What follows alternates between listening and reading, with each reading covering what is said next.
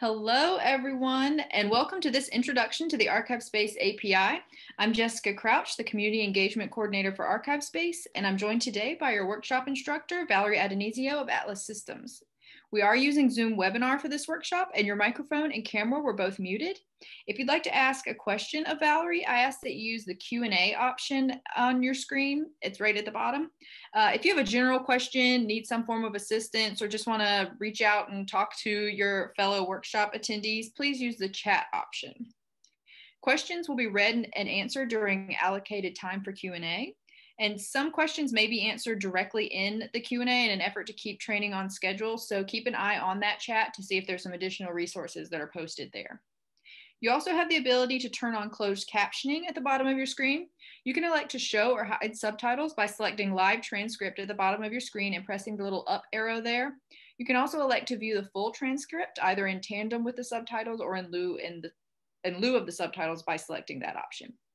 If you need any technical assistance during this workshop, feel free to chat me, Jessica Crouch, privately if you'd like to. Keep in mind that if you're using an earlier version of ArchivesSpace than the one Valerie's using today, some of the features you see may not be available. We also won't be able to troubleshoot your own individual implementations of ArchivesSpace. So if you have questions or issues with your implementation, please feel free to email us at archivespacehome@lyrasis.org. And before I turn things over to Valerie, I'm going to go ahead and read Valerie's introduction to this workshop. Part presentation and part in-depth demo, this workshop will introduce attendees to the ArchivesSpace API. Using the ArchivesSpace API enables the user to perform tasks like bulk actions that are not possible or are more time-consuming to accomplish in the ArchivesSpace Staff User Interface. The presentation will establish important concepts while the demos bring those concepts into reality. Please note that this is not a hands-on workshop and has instead been designed as an in-depth tutorial that will have live examples and plenty of time for Q&A. As I said, your instructor today is Valerie Addonizio of Atlas Systems. I'm going to let her introduce herself, but let me just say that I have been in a version of this workshop with Valerie before, and it is absolutely outstanding. Sorry to set you up like this, Valerie. It's a great way to learn about the ArchivesSpace API and APIs in general. So no pressure, but Valerie, take it away.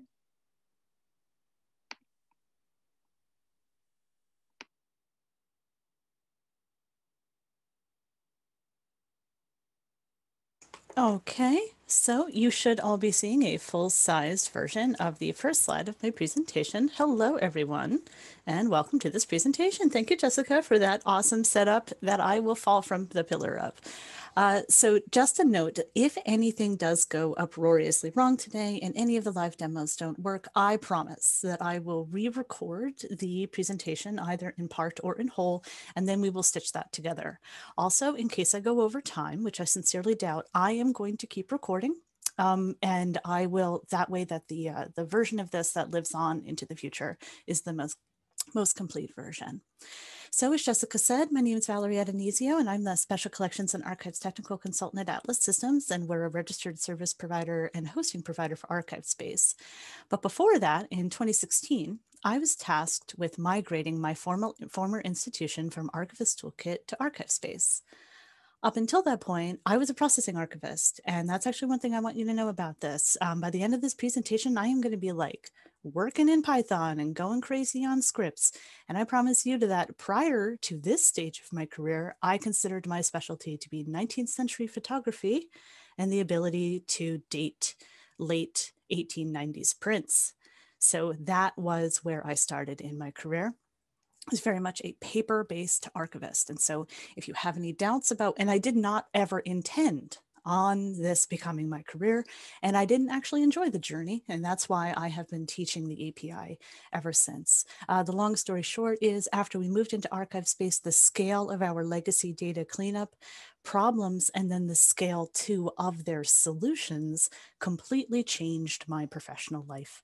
And I have been teaching the API in one form or another ever since.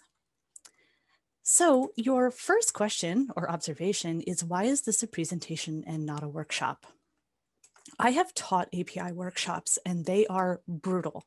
My best memories of them is looking out into a sea of very stressed out faces.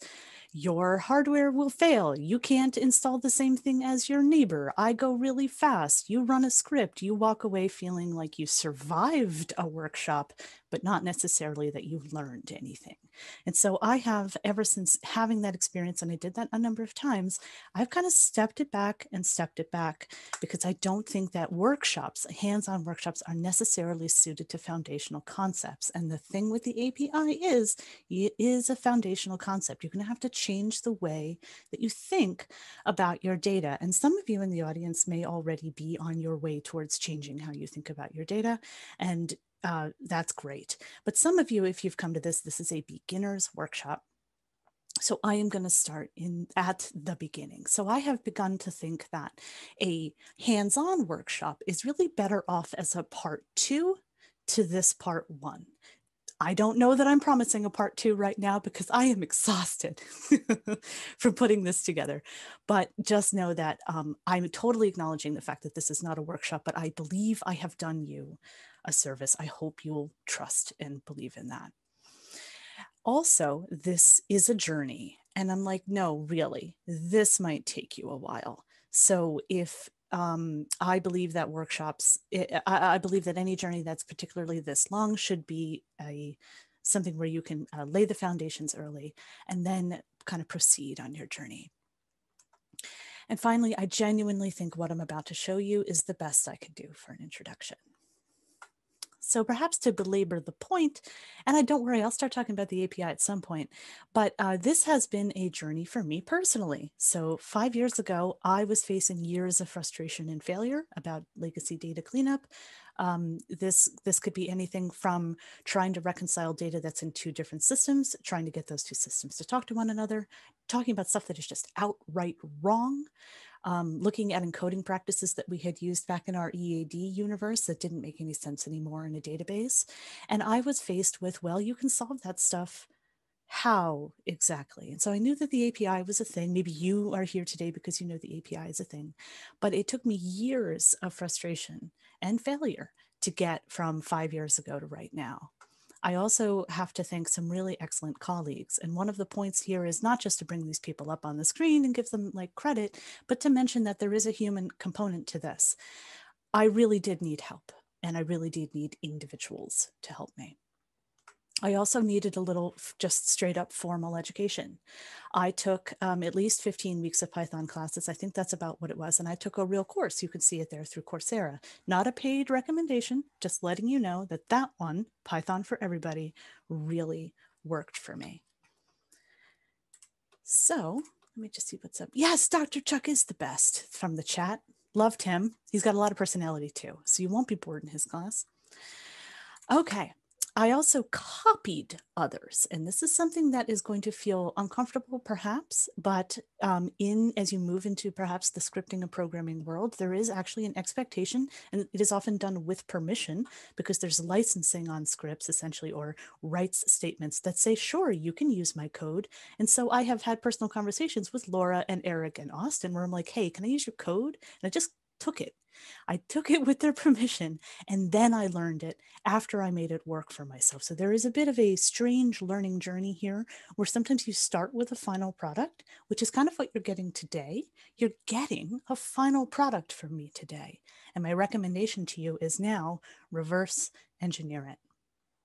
So that's what I mean by copying others. And learning by teaching. So I taught a lot of API workshops, learned some pretty hard lessons, and then this is the presentation that you get after all of that experience. Then I had an unanticipated career shift. So my point is that I can't do all of this in 3 hours or 8 hours or 20 hours. And you're asking, well, we're not asking you to do all of this in 3 hours or 8 hours or 20 hours. But after having this whole experience, I do think that these 3 hours that I'm about to give you, I really sincerely hope will prepare you for the rest.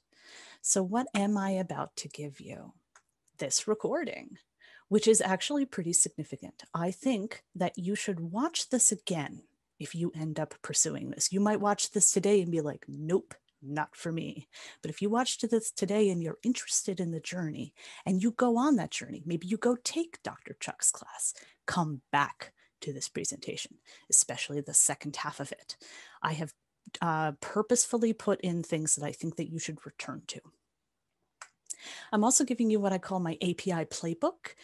This is a shout out to the EAD cookbook from many years ago. This is a guide for your next steps, and we're going to talk about that at the end. That API playbook further includes some API client instructions. That doesn't make any sense to you yet, but this is where you should start when we're finished today together if you want to pursue this. And I will also be giving you not all of the scripts I demonstrate today because some of them don't make sense to give you. They are teaching scripts. They don't accomplish anything. They just show you things. But I will be giving you the scripts that actually accomplish something. And all of that is going to be available. The API playbook and the scripts will all be available via a link. I'm going to post that link in the chat and you can bookmark it, but I admit to you that it is not fully the way I want it to look yet. So you can go check it out now. But this was my last priority. The slides and the scripts were my first priorities. Okay, so that's all of the introduction about who I am and whether or not you care about any of that. Let's talk about it. Let's get to it. Let us lay the basic foundations for what is an API, what is the ArchivesSpace API, how do you use it? So what's an API? Haha. An API stands for, it's an acronym, stands for Application Program Interface. Don't worry, that means nothing, but if you ever see it referred to as an Application Program Interface, it is an API. Notice the word interface there. We use interface in other capacities in the ArchivesSpace land. There's the staff interface and the public user interface. And so I'm setting you up for the idea that the application program interface is just your third of three possible interfaces. I am lumping this in with the staff user interface and the public user interface. And I'll show you why I have a graphic a little bit later that talks about, it sort of visualizes that for you. There are many types of APIs. These things are all around you all the time. You use them constantly. If you logged into anything today on your phone, you used an API. If you logged into your email, if you went to probably any website, if you went to your bank, you used an API today. So there are many types. ArchivesSpace specifically has a REST, and the REST actually does stand for something, Web API. This is the most I'm going to talk about this because you don't need to know this. But when you start to look at the universe of APIs, say you do begin to script, it might matter as you look for documentation in different directions to know that ArchivesSpace has a RESTful Web API. And like I said earlier, you use APIs constantly. Pretty much anytime that you are putting your username and your password into something and you're getting data back, like going to your bank and getting your data, where's your bank account information. And you know how you can get that on both your computer, like your desktop computer and your laptop? It's because both of those different devices are being served from the same API. So you use APIs constantly. And one of the things I'd actually like to share with you today one of the things I want you to take away is the knowledge that these are not that special. Just that you using one manually is special. That leads me to my next point. They aren't specifically meant for this. And what does this mean? This is a human interacting with an application. APIs are meant for applications to interact with applications. The reason this is all going to feel weird for you or potentially like a really big barrier to entry for the rest of the day is because it is a big barrier of entry. APIs are specifically meant for, say, if you attended any of the programs yesterday that talked about integrations, and for those of you watching in the future, by that I mean if there is another application interacting with ArchivesSpace, say Archivematica or Aeon or something else, that two applications are together pushing data back and forth between ArchivesSpace, that is what an application program interface is meant for. By you, a human being, inserting yourself in that interface back and forth, that's the tough part. And one of the reasons it's tough is because it is tough. It was really just meant for computers to talk to computers, not humans to talk to computers. We as archivists have kind of inserted ourselves into that to take advantage of what the API can do for us. Okay, one other thing about APIs, the API does nothing by itself. Think of it like an open microphone. An open microphone does nothing until the moment someone steps up and speaks into it. Otherwise, it sits silently waiting for input. So the API is quiet. It's humming away. It does nothing until you show up and ask it a question, or you show up and push data at it. So it itself isn't doing anything until you interact with it, whether you're interacting with it without knowing through the staff interface, the public user interface, or the application programming interface. Okay, now, key point. The API gives you the same data you're used to, just a different view. So I mean that the API is just another way to interact with your data. Here's your data. It's in a server. It's on a server in the cloud somewhere. If you're locally hosted, it's on a server on the other side of campus. If you're with a hosting provider, it's on a server someplace else. So your data is up there somewhere. And then you can interact with it through the staff user interface, the public user interface, or the API. Here's that visualization I promised you earlier. These three things, by the way, if you're ever stuck in some technical documentation, are represented by 3 port numbers. If you've ever been reading technical documentation about this or any other application and you see references to the 8080 port, that's the staff user interface, 8081 is the PUI, and 8089 is the application program interface. One of the things I'm trying to emphasize here is that it's always the same data. The API is not showing you anything different than what these other 2 things show you. It just shows you something differently via a different route. And the route there is the 80 versus the 81 versus the 89. So I'll enforce this with an example. Here is a view of the ArchivesSpace Staff User Interface. You are used to seeing this. This, by the way, is going to be, I always use something along the lines of the Morris Canal Company photographs, or the Morris Canal, I think this time it's the Morris Canal Company records. I just riff off of this canal company from late 19th century, early 20th century New Jersey. So here is the staff interface. So we're looking at what we might call a finding aid, but we're at the resource level of a finding aid. Here's that exact same information through the public user interface. So here's still the Morris Canal Company photographs, same data, different view. Here's yet another view of it, XML. If you still use EAD, if EAD is part of your life, or if you use exports from it, here again, same data. This is still the Morris Canal. See, look, it's called papers in this example because I didn't get my screenshots all taken at the same time. Morris Canal Company papers in this case, but my point being, it's the same data, different view. So if you are used to thinking of this as, okay, I get it, it's the same data, 3 different views. These just happen to be 3 views that you're familiar with. Now what I'm here to do is introduce you to a 4th view that you're not familiar with. I'm going to pause on that.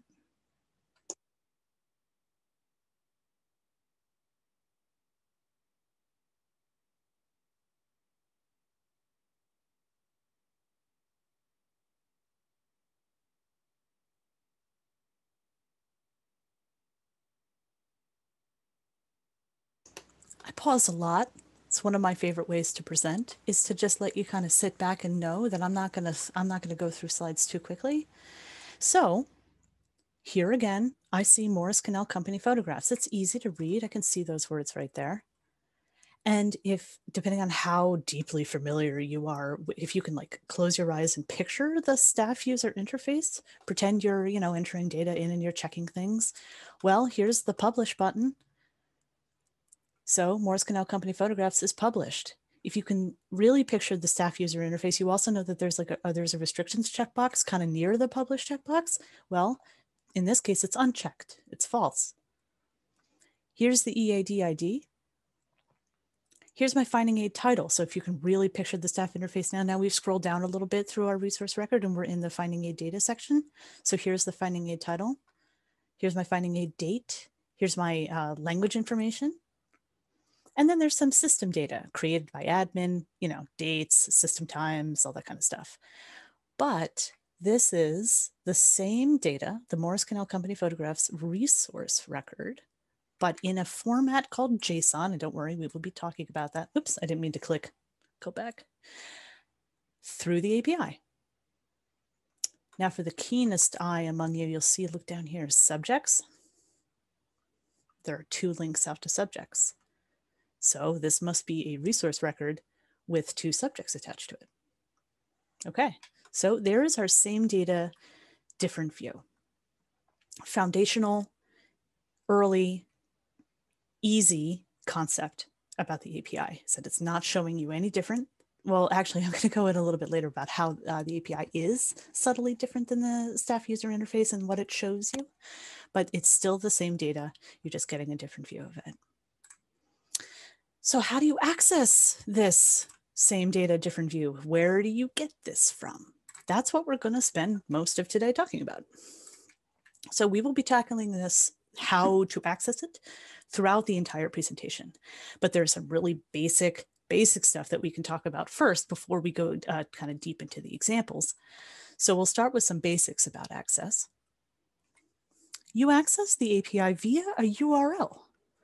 That might come as a surprise to some of you, but it may be familiar to others. So if you've already done a little bit of basic API work, probably the first piece of information you have uncovered in your quest is what is your, and then your is insert name of institution here. So say you are at institution of higher learning or a corporate archive or wherever you work. What is your ArchivesSpace's API's URL?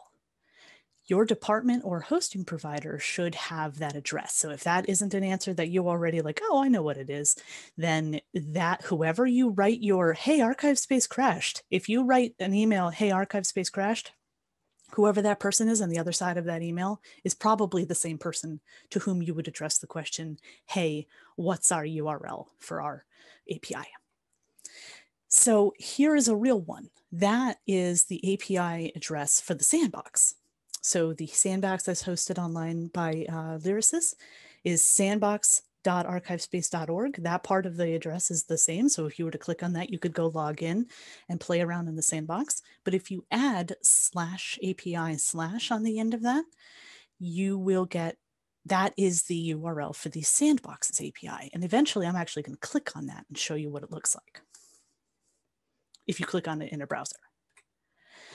So all ArchivesSpace comes with an API out of the box. So if you are running ArchivesSpace, there's an API, but your IT department or hosting provider may have to enable it. So it's a port that they have to turn on. So right now you could write that email to your IT department and say, hey, what's our API address? And they could write back and say, there isn't one, because we haven't enabled it yet. So that conversation may end up being, hey, do we have one? Is it on? No? Okay. I have permission from insert name of supervisor to ask you to please enable our API. And then once the ArchivesSpace will have to be restarted, you will get then your URL.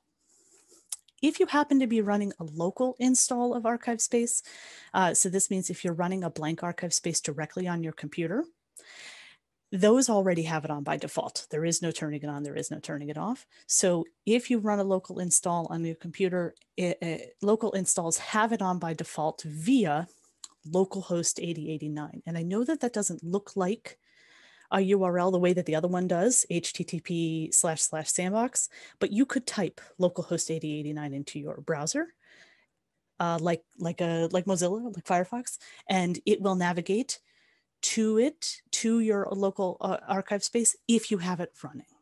So I may have lost you on that sentence, but if I didn't lose you and you're somebody who runs a blank ArchivesSpace on your computer, you can just get to it by going to localhost 8089. If I did lose you, don't worry. I'll kind of come back to this in a little while. For this presentation, I'm actually running ArchivesSpace locally on Windows. So today, when we work together, I will be navigating to localhost 8089. Okay. Oh, and one last important point. This last one here, you log into the API via a local ASpace user account. So I'm going to assume that the group of people who are attending today fall into one of 2 categories. You just, when you go to ArchivesSpace, it's like, okay, tomorrow is like, we have to go all back to work, right? We're not attending the user forum anymore. So you're going to sit down at your computer and you're going to type in your username and password, and you're going to log into ArchivesSpace. How are you doing that? Are you doing that using your potentially, say, a university's enterprise level authentication system, where you're using the same username and password, say, that you use to log into your institutional's email? Or are you using just the little login screen from ArchivesSpace? If you don't know what I mean by this question, then you're probably falling in the second category. You're probably a local ASpace user. So I can kind of point this out when I actually move out to the web and I show you ArchivesSpace. You cannot use your institutional's account and authentication to access ArchivesSpace. So if you are somebody who works at a major university, say, and you're logging in via your university's authentication method, you cannot access the ArchivesSpace API. You will have to create, or have someone at your institution create for you, a local ASpace user account like you were a normal ArchivesSpace user.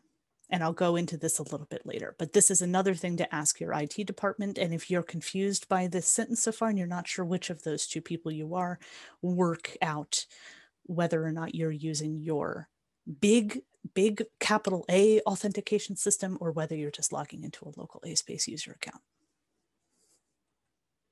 I will be using the admin account today, which is a local ASpace user account. And I'll go into this a little bit more like when we go out to the web. Okay, why use it? If you're here, you probably already have a little bit of the why, but I'll talk about this a little bit and leave you with ambiguous statements, which aren't really helpful. But the biggest thing is that it enables work at scale. This is the point. This is why I learned it. I'll actually have to say I had to learn it, because the scale at which my problems were, I just would be the rest of my career to solve manually. So it is, everything about using the API is in function to scale. You don't have to use it for things that are fast and small. So don't automatically think that once you learn the API that you have to use it for everything. Use it. The API is in service to scale. The bigger the scale of the problem, the easier probably the solution is to use the API for it. So I've given this presentation a number of times. And so for the first time ever, I'm actually going to pause on these words, because I always thought that they were just very obvious in the past. But I interrogated this a little bit myself, because over the last year, this exact year, about a year ago, I think, I gave this, oh wait, no, maybe it was August. I gave this presentation recently. And then since then, I learned a whole lot of new stuff about SQL, about using SQL against the database, which is a different method for making changes than using Python in the API. So for the first time, and then that kind of opened my mind and kind of blew my brain and said, man, really, the API isn't the only solution to my problems anymore. So for the first time ever, I'm going to pause on these words. It enables work at scale. Scale isn't in question. The API lets you work on any scale. The end. So if you have a huge project or if you have a small project, the API will expand or contract its abilities for however big you want to go. It's really, what work do you mean? What work do I mean, and what work do you mean? So you registered for this workshop because you know that the API is a thing, but thinking about what you will ultimately accomplish is important as you start this journey. And this is something that I'm going to return to throughout the presentation, because I'm actually going to at some point suggest that not everything needs the API. And it's almost going to be a point that happens almost at the very end, but you'll see why I wait for the end in order to show it to you. So I want to confess that this presentation has always been based on my real life, and that life used to be primarily data cleanup. And so maybe you'd be like, bing, I'm a data cleanup person, Valerie, please help me. So I'm here for you. But what I mean, by the way, by data cleanup is changing existing data by improving migrated and legacy data. So notice I'm talking about existing data. Data cleanup in my mind means that the data already exists and then needs to be cleaned. I also do data ingest, and that I will define as creating new records, new links, new information, or perhaps old information used in new ways. But if you're bringing new information into ArchivesSpace for the first time, I'm going to say that that's a slightly different it's like a universe of skills and a universe of project management than I use for data cleanup. I mentioned my work because that's how I designed this workshop, and it's how I have approached everything I've done for the last 4 years. When there's that much going on in relaying personal experience into a teaching environment, that probably means there's assumptions in what I'm about to tell you today. So there's assumptions in this presentation. When I started teaching the API, it was how I tackled all my problems. I had one hammer for all tasks. I was proud of that. But now 4 years later, I now choose between 2 hammers. I choose Python in the API, which is what today is, but I also choose SQL and the database. And so by that, I mean that I used to work exclusively in the API, the Application Program Interface. Now I work directly in the database almost over 50% of the time. So 50% of the challenges that I solve now, I actually solve with SQL in the database. So that's why I say the last year of my life has completely changed how I think about API work. But yeah, that's just to say that Python in the API happens down in the API, SQL in the database happens up there. And over the last year, I've actually done this third thing of Python plus SQL plus the database plus API. And it's because I'm expanding my skills, expanding my language knowledge, and expanding the things that I face on a daily basis. So I say all of this because I don't want you to leave today thinking that that Python and the API is your only option. And if you go for it, if you learn it, if you make changes, there may come out for you in your life, depending on the type of work you want to do, different opportunities that don't use Python and the API. So keep your mind open to them. But we're here as beginners, so we're going to start there. Just a quick note, the API enables different types of work at scale. So I told you, I usually kind of just default to data cleanup and data input. You can also use work at scale to mean different things. And here are 4 examples. The ArchivesSpace Awesome List has an incredible array of examples of the API doing things that aren't just data cleanup or data creation. So remember that that's the inherent assumption in this presentation, but there are other things out there. Noah Huffman and Tracy Jackson at Duke use the API to create Trello cards for project management. That has nothing to do with cleaning data. That's just project management. But the data is still being gotten out through the API. Corey Schmidt at the University of Georgia uses the API for batch exporting. So again, not cleanup, not data ingest. He's actually using it to get data out.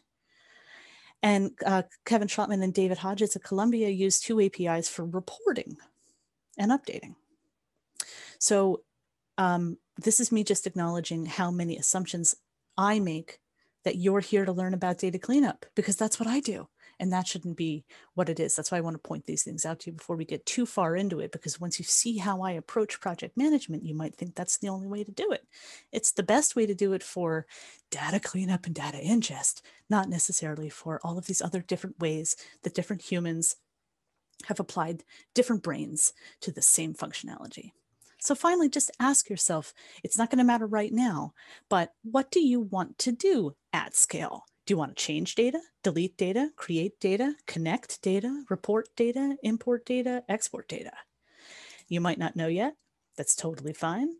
But remember to keep learning, because there will be better, different tools depending on what you're trying to do. But this is the last time I'm going to talk so big picture and kind of ask you these ambiguous questions that you're not really prepared necessarily to answer.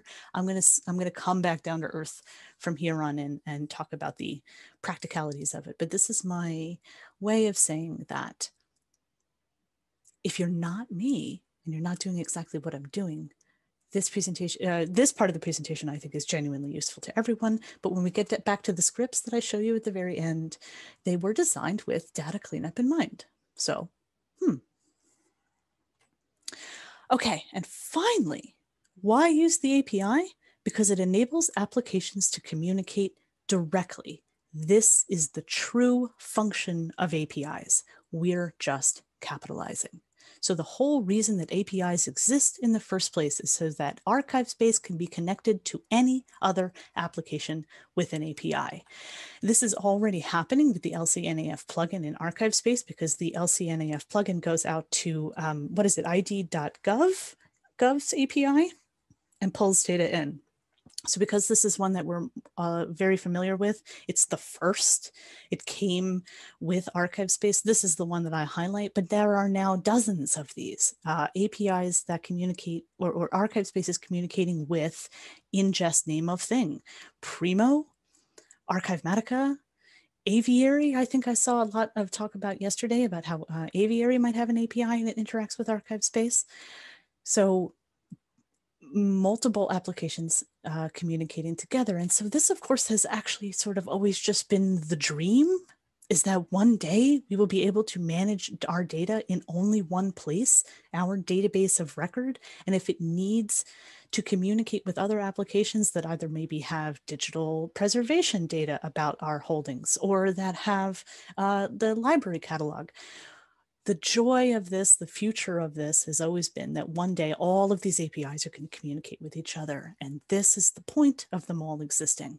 Inserting ourselves as humans into this, it causes friction because it's tough, because computers were really the ones supposed to be doing this on our behalf. Okay, so I'm actually going to pause there just for a minute to see whether we have any questions. And I don't think that we do. So I'll give it just a sec. I'll take a sip of water, and then we're going to really move into some computer science. So just pause for just a moment.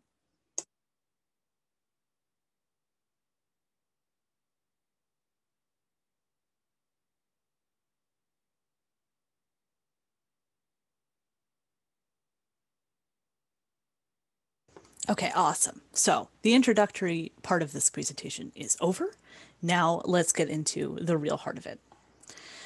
So this section is entitled Everything is a Conversation, and it will introduce to you the concept, if you're not already familiar with it, of the request and response cycle. And this is where we really begin to get into the practicalities, the real life of the API. So what is the request response cycle? Request response, or it's also sometimes called request reply, is one of the basic methods computers use to communicate with each other, in which the first computer sends a request for some data and the second responds to the request. Usually there's a series of interchanges until the complete message is sent. So imagine any time that you are on the web, you, for instance, maybe start off with a Google search. You Google the thing that you want. That is sending a message to Google. It's a request. Google finds whatever it is that you're looking for and sends a response. Request, response. Then you go and click on whatever website that you've just searched for. You found it. You are navigating to it. And then once you're there, you are requesting information perhaps from it. You click a link in there. It shows you another page. You click another link, it shows you another page. You're actually having a conversation with that web page. You're having a conversation with Google. The conversation is called the request and the response cycle. You also do this in other applications. Whenever you click send and receive all folders in Outlook, I like to use this as a good example. You click this button and you make stuff happen, but what you're actually doing is you're requesting new email from the server. You wait a little while, and the server responds with new email. So request response is the foundation of the internet. Whenever you are exchanging information across servers, you are requesting it in one case sometimes, and then the receiver, the other side, is responding to you. This back and forth, this interchange, is important to us for the rest of the day. Okay. So we can have a conversation, say verbally, where you say, you can ask a question, where are you at home like everybody else? How do you have a conversation with ArchivesSpace? So you actually have a conversation with ArchivesSpace every day because you log in. So you say, hey, ArchivesSpace, here's my request. Let me in. My username and password is the following. So that is a request. Let me in. Grant me access to the staff user interface. Grant me access to my stuff. And then ArchivesSpace, once you pass the correct, by hitting sign in, once you pass the correct request, ArchivesSpace will get back to you. Sure.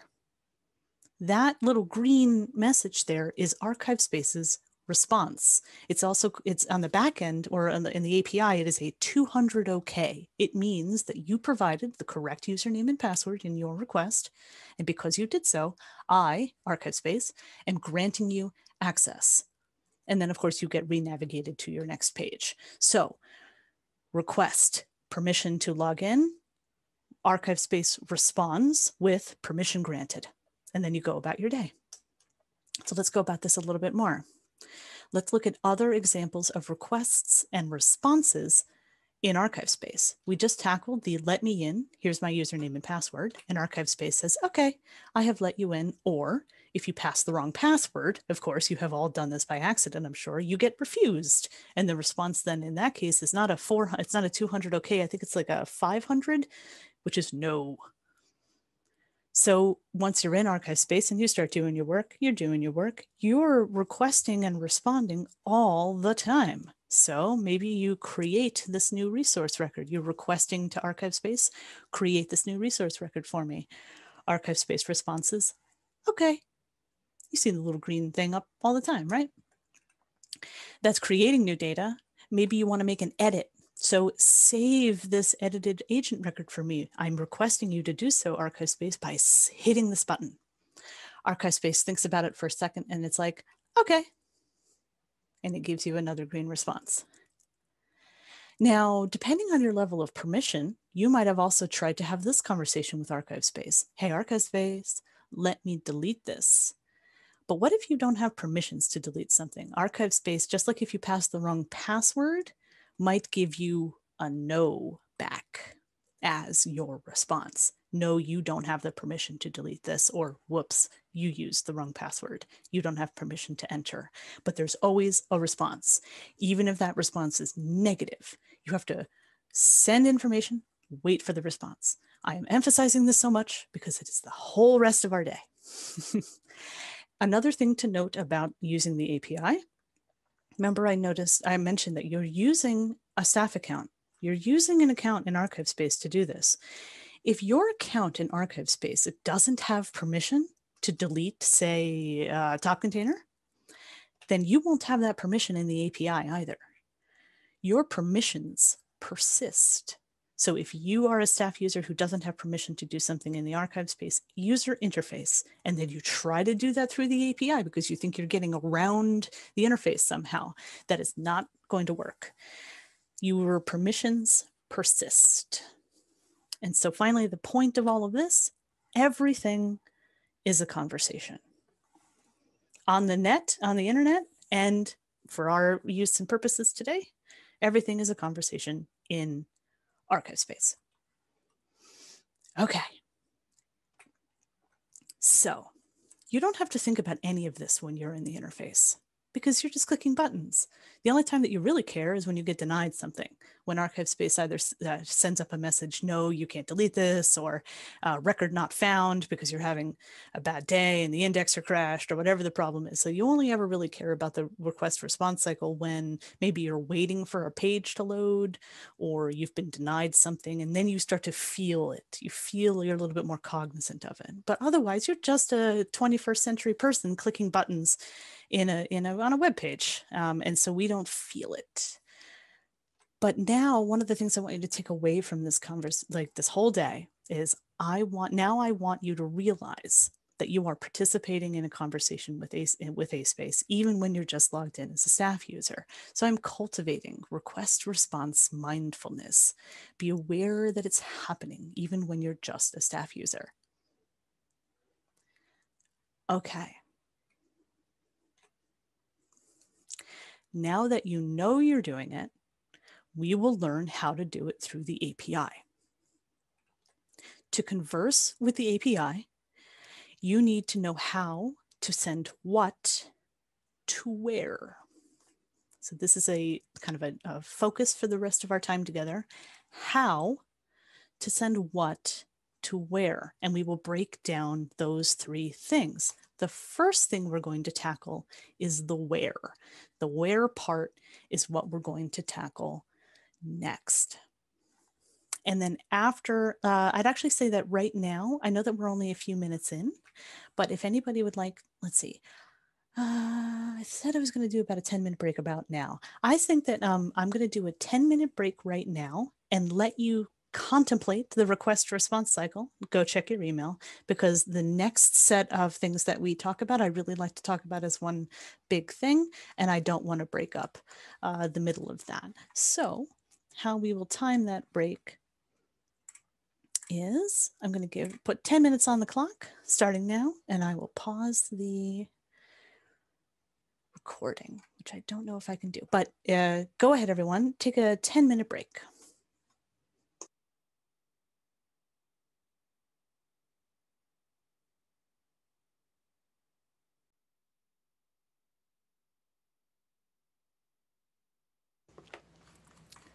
All right, everyone, welcome back. Okay, so back to our presentation. We left off on how to send what where, and essentially my promise that the where is the part that we're going to tackle next. And so here is where we're about to undertake the first of a foundational shift. Maybe the first foundational shift is knowing that the ArchivesSpace API gives you the same data that you're used to seeing, but in a different way through JSON, which we saw earlier, and that we're definitely going to return to. The second biggest shift that you need to undertake are going to be the next two sections that we do right here. And if you take away nothing from this presentation, the only thing I want you to take away are the next two sections. And then after that, we are going to ramp up and start to look at scripts. And I understand that your comfort level, might fluctuate a little bit after that. But right here, we're going to stay in probably our comfort zones, but we're going to learn something pretty fundamental, not only about the API, but about ArchivesSpace itself.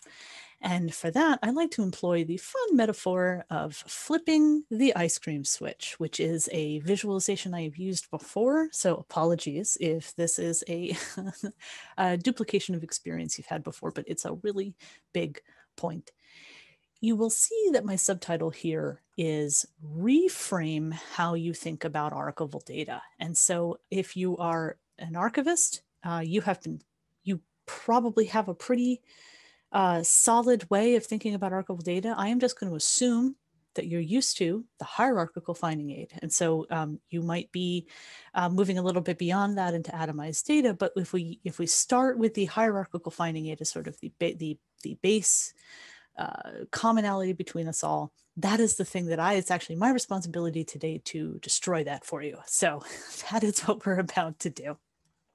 Okay, so I use the ice cream cone as a metaphor for the idea that when you order an ice cream cone as a consumer, you are paying for one thing. It is conceptually one thing. We use the singular ice cream cone. And you only pay for one thing when you go to the register and you pay an overpriced amount for just a single ice cream cone. This is instinctual to us that an ice cream cone as pictured is one thing, because of course it is. And so what I'm here to do today is to help you flip a switch on thinking of this ice cream cone as being one thing to multiple things. Imagine that you were the owner of the ice cream shop and you needed to fill out your supply orders for the summer. You wouldn't order ice cream cones as conceived of in the prior image. You would order the individual components of an ice cream cone because you are a business owner and you have many different types of ice creams. You would order many different types of waffle cones, the first component of our ice cream cone on the left-hand side. You'd order at least 2 different types of ice cream, and then you'd order all of the toppings. Each of these things is a separate component that comes together to form an ice cream cone. Okay. Now we have to think about applying this to archival data. So we think of finding aids, or at least maybe I'll even just speak for myself. I used to think of a finding aid as a single thing. I actually used to work in an institution that still had their paper finding aids up on a shelf. You might still have them. So on paper, a finding aid was a single thing. Even though it was made up of 20 pieces of paper and many different typed lines, we used the singular. It's a finding aid. If you were an institution that then converted those paper finding aids into EAD, maybe you still use EAD files, a single EAD file, even if it is 2,000 lines long, is still considered a single file, a single finding aid. You may still conceive of a finding aid this way when you look at it in ArchivesSpace. This is the staff view. You recognize what is called the tree view of a finding aid. You might still refer to this in the singular. And so I am here today to flip the ice cream switch on the finding aid itself as thinking of it as one thing to multiple things. And I will pause for dramatic effect.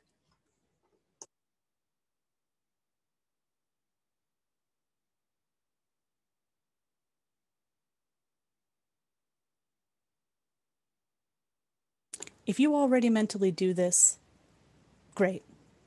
But if you don't, if you're someone who happens to be in the audience today or watching this video in the future for whom this is a new concept, then this is your most important takeaway today. A finding aid as originally conceived in a database environment. So this was kind of true. This was also true in Archon and Archivist Toolkit, or if you had a homegrown database system. But in a database environment, these different types of records are stored in different tables in different places in the application. And it is only through linking, so there's these new lines on the screen, it is only through linking that we bring these things together into a finding aid, a conceptually singular finding aid. So you need to enable your brain to see the multiplicity of a single holding in your database, in your version of ArchivesSpace. If you have a favorite collection, if you have one that you've personally processed, think of its finding aid in your mind right now. Think of it as being a conglomeration of one resource record that is attached to how many different archival objects, that is attached to X number of agents, X number of subjects, and then the archival objects themselves are potentially attached to digital objects and top containers. Okay, so this is part of what I have and other times referred to as the evolution of the finding aid. It's a change in thinking from thinking of sort of typed, printed, bound on a shelf finding aids to encoded, rendered as PDF or HTML on the web finding aids. Here's the difference between paper and EAD. So I've been doing this for 15 years, and so it's almost started in the paper universe, did start in the EAD universe, and now I'm fully ensconced in the database universe, where these are different record types connected back together, and they are atomized, stored in tables in a SQL database. It is the links between the records that maintain their context. And the display and export options of these are limitless because they can be brought together and then fractured apart in different ways, in different formats, however we choose. They can be exported as PDFs, exported as HTML. Well, not directly from ArchivesSpace, but because things in their smallest pieces can be manipulated more easily than things in giant chunks, and especially things on paper, this is what I refer to as the evolution of the finding aid. And this, along with this change in storage, because what I'm showing you on the screen is really a change in storage. It used to be paper on a shelf, then it was files on a web, and now it is bits of data in a table. Though they are really the story of the different ways of storing this information, something pretty dramatic happened between thinking of these things as EAD and now thinking of them as different records stored in different places in a giant table and a giant SQL database linked together. Along with that change comes a change in thinking that helps you use the API. Okay. Now, back to our request response cycle, flipping this switch, the ice cream switch of thinking of a finding aid as being one thing to thinking of it as being all those different types of records, is the precursor we need to take to the where part, going back to our request response cycle of how to send what where. I'm starting on where because this is the biggest fundamental flip to switch. So now that we have flipped the ice cream switch, we're going to talk in detail about the where part of this. So the where are endpoints. If you've heard that term before, I'm going to define it sort of either way. If you've never heard this term before, this is a significant term for dealing with the API. The documentation for the ArchivesSpace API is essentially a list of endpoints. It is a list of locations. Endpoints are defined as unique URLs that represent an object or a collection of objects. That's not very helpful, so we'll be talking about that together. So, back to my metaphor. I'm clicking my slides and they are not proceeding. Okay. If you can train your mind to do this, then the next step is this.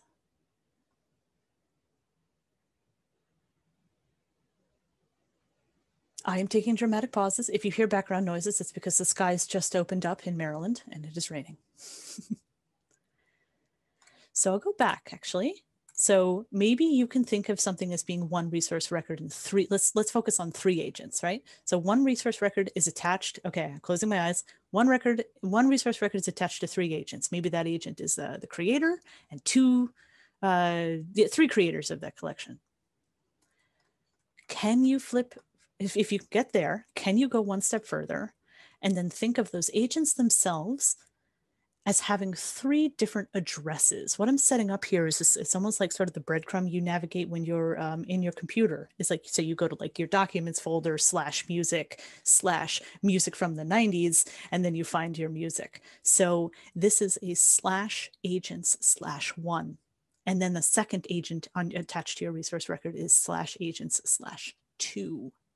So you need to, the next step here is to make the transition. You've already made the transition to thinking about these things as multiple things. Awesome. But now you have to think of those multiple things as then being further represented by endpoints. This is the where. Endpoints are the where. Okay. This is only part of an endpoint. I'm now going to show you an entire endpoint. And here's where we're really getting into the heart of using the API. Here is a fake endpoint. From left to right, this is an essential piece of information for using the ArchivesSpace API. The color coding matters, so I am going to begin to break this down. So here I am breaking it down a little bit further. Now notice the difference between the first and the second line. The beginning of it is the same, localhost 8089. But then notice that repo ID in the first line and ID at the end of the string have been replaced in the second example with real numbers. The reason is that the first one with the colon repo _ID and then colon ID is an example from the ArchivesSpace API documentation. The repo ID in italic is it's sort of a convention. It means put your repo here. So in the second example, I have actually populated this with a repository number. Say you have 3 repositories at your institution. Some endpoints require you to say, well, you want me to change a top container, but which repository is that top container in? So my repository is repository 2, And in this case, I'm talking about a resource record. So it's Resources 101. But remember that whenever you're reading documentation, you'll see the first example. And anytime you see that naming convention, it's telling you, it's prompting you, don't just use this string. This string makes no sense. Use this string, but put in the repo ID that it matters to you and put in the resource number that matters to you. Okay. So let's break these down yet further. On the left-hand side, we have the beginning of what you would recognize as a web address. Maybe if you're used to seeing localhost names. So this is something that, remember very earlier, I said, how do you access the API? And I said, you access it via a URL. And then I said, you have to email your hosting provider or your IT person to get what your URL is. But here's where you would put it. So localhost 8089 is, again, a convention that says, put your actual URL here. But it is it still does break down 3 pieces of important information. The protocol, which we're not even used to thinking about this because we've just been on the web for so long. No one even ever thinks about HTTP anymore, but it's essentially declaring to the web-based API, hey, I'm sending a hypertext protocol request to the following host, insert name of your institution here with your real API address, and then to the following port. So navigating the internet using the HTTP protocol, go and find name of institution's web hosting server, find port 8089 on that server, and then once you have found that, go find me the second repository and the 101st resource. So I've already talked about the fact that this is the repository number, the green. And resources /101 starts to feel a little bit more familiar. Oh, okay, it's a resource record. I actually prefer to read these. We're used to reading left to right, but it's actually easiest, I think, to read these right to left. So from right to left, this says, go find the address of, or so this is the where, right? So this is a location. Go find the 101st resource inside the second repository, inside my institution's instance of ArchivesSpace. And all those three things together, once you populate these with the pieces of information that matter to you, namely your actual API address as the blue text, you'll probably be keeping repository /2 the same at least some of the time. That's the first repository in ArchivesSpace. You'll probably be using repositories too. And then what do you care about? Resource records, accession records, top container records, because you've split those into different endpoints because you've watched this far in the presentation. Okay, I'm actually going to pause for that a second. Just 1 second, I'll take a sip of water.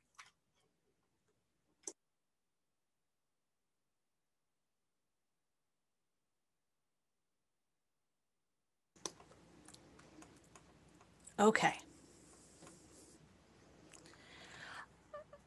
Marcella asks a good question. Your example is using HTTP. What about when you're dealing with HTTPS? Does that change your interaction with the API at all? And you may be getting into this later. I actually don't talk about that later, so I will talk about that now. I don't think that it matters. So if your institution happens to use HTTPS, then all that happens is that the protocol goes from being HTTP, just normal, to secure hypertext, something. I'm actually blanking on what HTTP means. So it shouldn't, I think the answer to Marcella's question is that it shouldn't matter as long as you have it right. So as long as you've put the correct thing here, the thing that IT hosting service provider tells you to put here, it should work. However, there is one caveat to that. I have had difficulty using HTTPS through Postman, which is an API client that we're going to be using in our first demonstration. I don't know why. I have never really solved that. So I access the API, and we will be talking about this part of it later. So I'll try to do a callback to this. I access the API one of two ways: directly through Python scripts, at which point I have no problem with HTTPS. But I also do it through an interface that I use just for testing called Postman. like a mailman, postman. And that gives me trouble with HTTPS. And why it does is probably due to just some ignorance on my part. It's probably something that I could figure out, but I admit to get around it, I just turn off secure protocols when I'm doing that. I only ever test locally. So for me, there is no consequence to doing it that way. It's probably just a matter of me doing some Googling to find out why I have trouble with HTTPS. But if your institution uses HTTPS, then when you're populating your first endpoint, make sure the S is there and you should be fine. And if I'm wrong about that, I've never had a negative experience with using HTTPS other than the one that I just mentioned in Postman. Thank you, good question. Okay, so let's move on. Here are some other examples of endpoints. So I focused a lot, I did the kind of really hardcore breakdown of this first one. When you rewatch this presentation, by the way, I think that this is one of those perfect slides that I give unto you to please look at again, because it may help in the future. Here are some other real ArchivesSpace endpoints. So we started with localhost 8089 repositories resources. I implied earlier that, well, here's the one for accessions. So just look at the color changes to help your eye as I show you these new endpoints. So same thing, go find me the 41st accession record in the second repository in my instance of ArchivesSpace. Go find me the 51st top container. Now, I'm about to show you 3 more endpoints. They're different than the ones up top. And let me know in the chat, if you happen to, why they're different. Just give it some thought. I'm not going to pause too long. Does this set off a light bulb for anybody? Why there's a difference between the ones on the top of the screen and the ones on the bottom of the screen?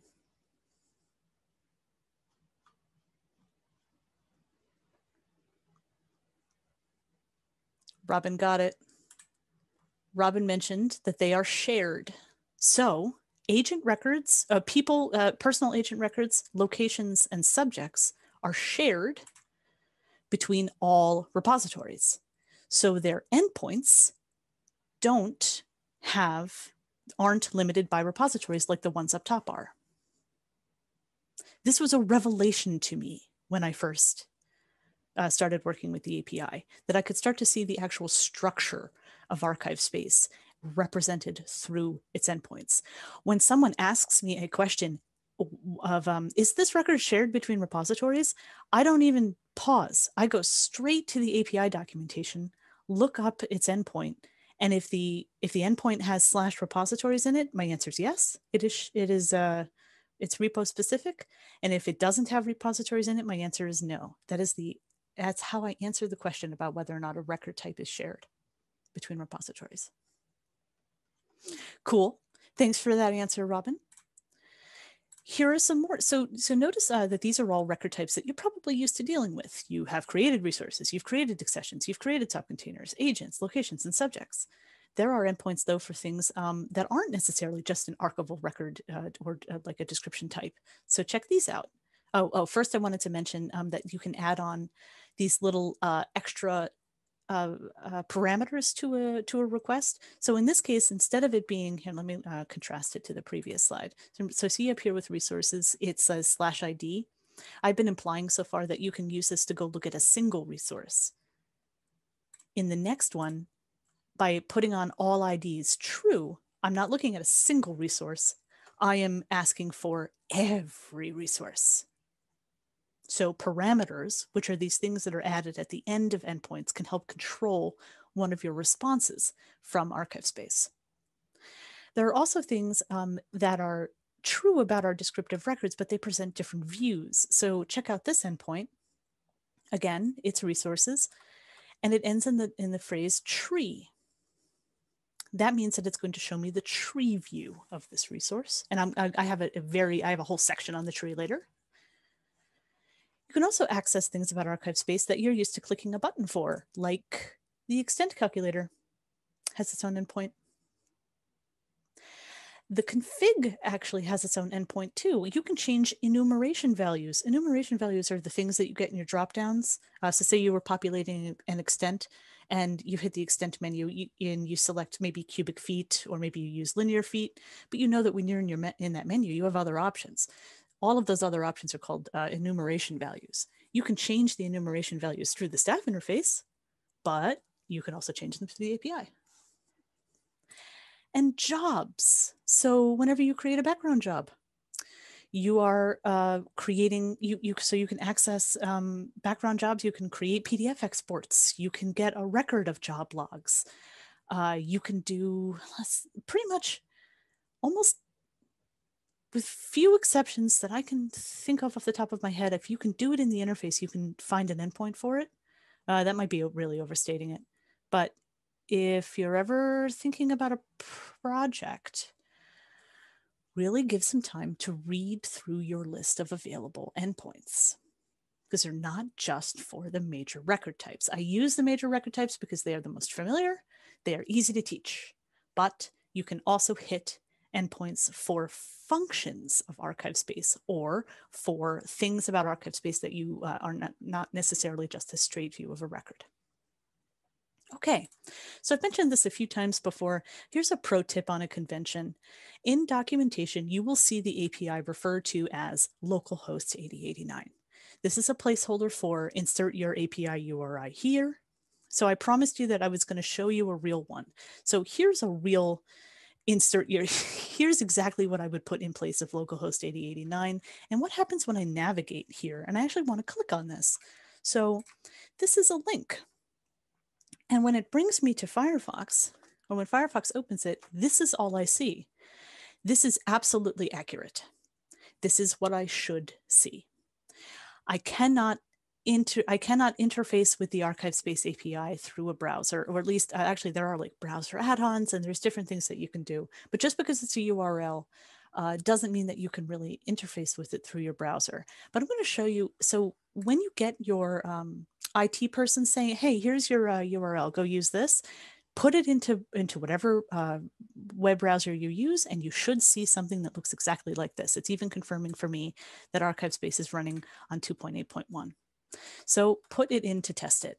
I will say that the reason I can't do anything here is because I need to be able to authenticate. I need to tell ArchivesSpace who I am and that I have permission to be here. But there is information that you don't have to authenticate for. So I'm going to put, I think this is going to work. Yeah. So I added the word /repositories to the end of the API, and I can see that the sandbox right now happens to have this many repositories in it because people are doing stuff. This is cool. The Library of Atlantis. I'm so happy that I happen to have that today. So there is some information that you can access via your browser because it is not behind the authentication of the password. Okay. Now, moving on back to the presentation. Some things about endpoints. Endpoints change. If you go through the effort of building an entire workflow around an endpoint, and then that endpoint maybe changes or disappears in a future version of ArchivesSpace, you will have to completely redo your workflow. So endpoints change. Mainly, they get added. Mainly, there are only more of them. It's good news. It's additive. But remember that every update to ArchivesSpace might bring changes to endpoints. So for example, this new endpoint that you can see down there, that only applies to ArchivesSpace 2.8 and later, because you couldn't merge. See, it's called carry out a merge request against top container records. And there's the endpoint, /merge requests /top container. But you couldn't even merge top containers before 2.8. So this endpoint got added in the documentation for 2.80. But the endpoint documentation itself doesn't tell you that. There's nothing on this screen. If I were to actually go to where I got the screenshot from, nothing there says, hey, this only applies to 2.8. So you need some pretty kind of in-depth knowledge of ArchivesSpace and the history of ArchivesSpace, or you're just gonna have to suffer the the fate that we've all had of just hitting dead ends and finding endpoints that don't work. So if you're a user in 2.7, you can't use that endpoint, but you can use it in 2.8 and beyond. Endpoints also disappear. So you see that red text at the bottom of that up there. It's get a resource tree. It's actually one of the endpoints that I just showed you a few slides ago.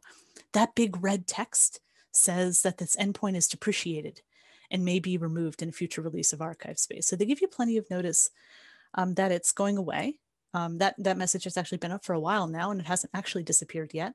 But don't build any workflows on that endpoint, because it might disappear one day. So endpoints change. This is something to bear in mind. Now, what you've all been waiting for, demos. What I've been waiting for, hooray, where I leave the security of PowerPoint and I go out into the world and I try to do some live demos for you all. And it's just going to feel like a whole bunch of, I don't want it to feel like I tell you to just do one thing and then do it this way instead. And then, you know, isn't the rest obvious? And that's it. So hopefully that is not the experience that you are about to have here. So what we're going to do is we're going to do our first demo is going to be showing you Postman, which I referred to earlier when I was answering that question. This is where to start. So if you are like, what at this point, what I'm about to show you is where you can start. And then for those of you who may have already had some Postman experience or you've already done this before, very quickly, we are going to accelerate and get into stuff that's going to feel like it's beyond the beginner level. So I acknowledge that, but this is a complex topic, and so there's only so much that you can do as you lay the foundations, and then it does get pretty advanced pretty fast. So here we go. Let's go into demonstrations a bit. I'm still in PowerPoint. So over the next few minutes, I'm going to talk about the how that we haven't talked about yet. So we still have our how to get what from where. We spent a lot of time on where. Now I'm going to go back and talk about the other two things, how and what. I had to start with where because it had the biggest conceptual shift. And now that you're hopefully comfortable about thinking about endpoints, or you're getting there, now we'll go back to the how and the what. So I have two options for how. Any API client or Postman, which is what I'm going to be using in this example. If you don't know what that is yet, don't worry, I'm about to show you. And then scripts, which are written in Python 3, and that'll be where we spend the whole like last quarter of the presentations. We'll be looking at Python scripts.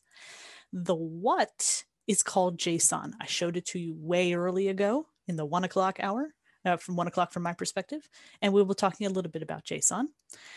But right now, our main focus is we're going to start with this. We're going to start with Postman, which is an API client. It's going to get us some of this, JSON. And we'll come back to the presentation to discuss what JSON is. And we're going to watch these as we go. So watch my endpoints as we go. I'll be talking about them, but eventually I'll stop talking about them because I'll consider them something we've already talked about, but watch them as you go. You're going to see me manipulate our endpoints all throughout the rest of our day together. So talking about an API client in particular, or Postman, Postman is a GUI interface. It's a graphic user interface for working with APIs. It's not the command line. It's more powerful than I realize. I use Postman for like tiny little itsy bitsy things. I'm really using like a race car of an application to do my groceries. It is a very powerful application, and I only use it for just a few things. I use it for very simple calls. Just, hey, show me a resource. Show me a top container. And that's why it's a great place to get started. One of the things that you'll receive at the end is a set of slides that shows you exactly what I am about to do. So don't try to like take any mental pictures about what I'm about to do. Don't worry, you're going to get a whole PowerPoint, a PDF of an old PowerPoint that I did that will show you what to do, what I'm about to do in order to get some data out of your API for the very first time. Then we're going to move on to scripts and Python 3. Scripts are the only practical way, and that's heartbreaking. They are a huge barrier to entry for most archivists. They were a huge barrier to entry for me. I'll be using Python 3 because it is near universal in the ArchivesSpace community, and Python 2 is depreciated. So I wouldn't use Python 2. If you already know a scripting language, by the way, use that. But I'm just going to assume you don't for the purposes of a beginner presentation. Today I'm using Jupyter Notebooks. You don't have to know what that means to show you Python. Okay, so no matter whether you use the API client or the scripts, it doesn't matter which of those two things you use.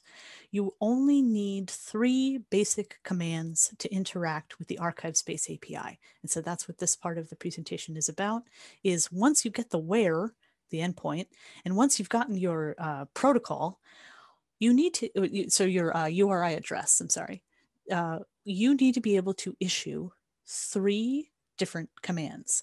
Get me something, post something, and delete something. These actually have nice corollaries in the interface.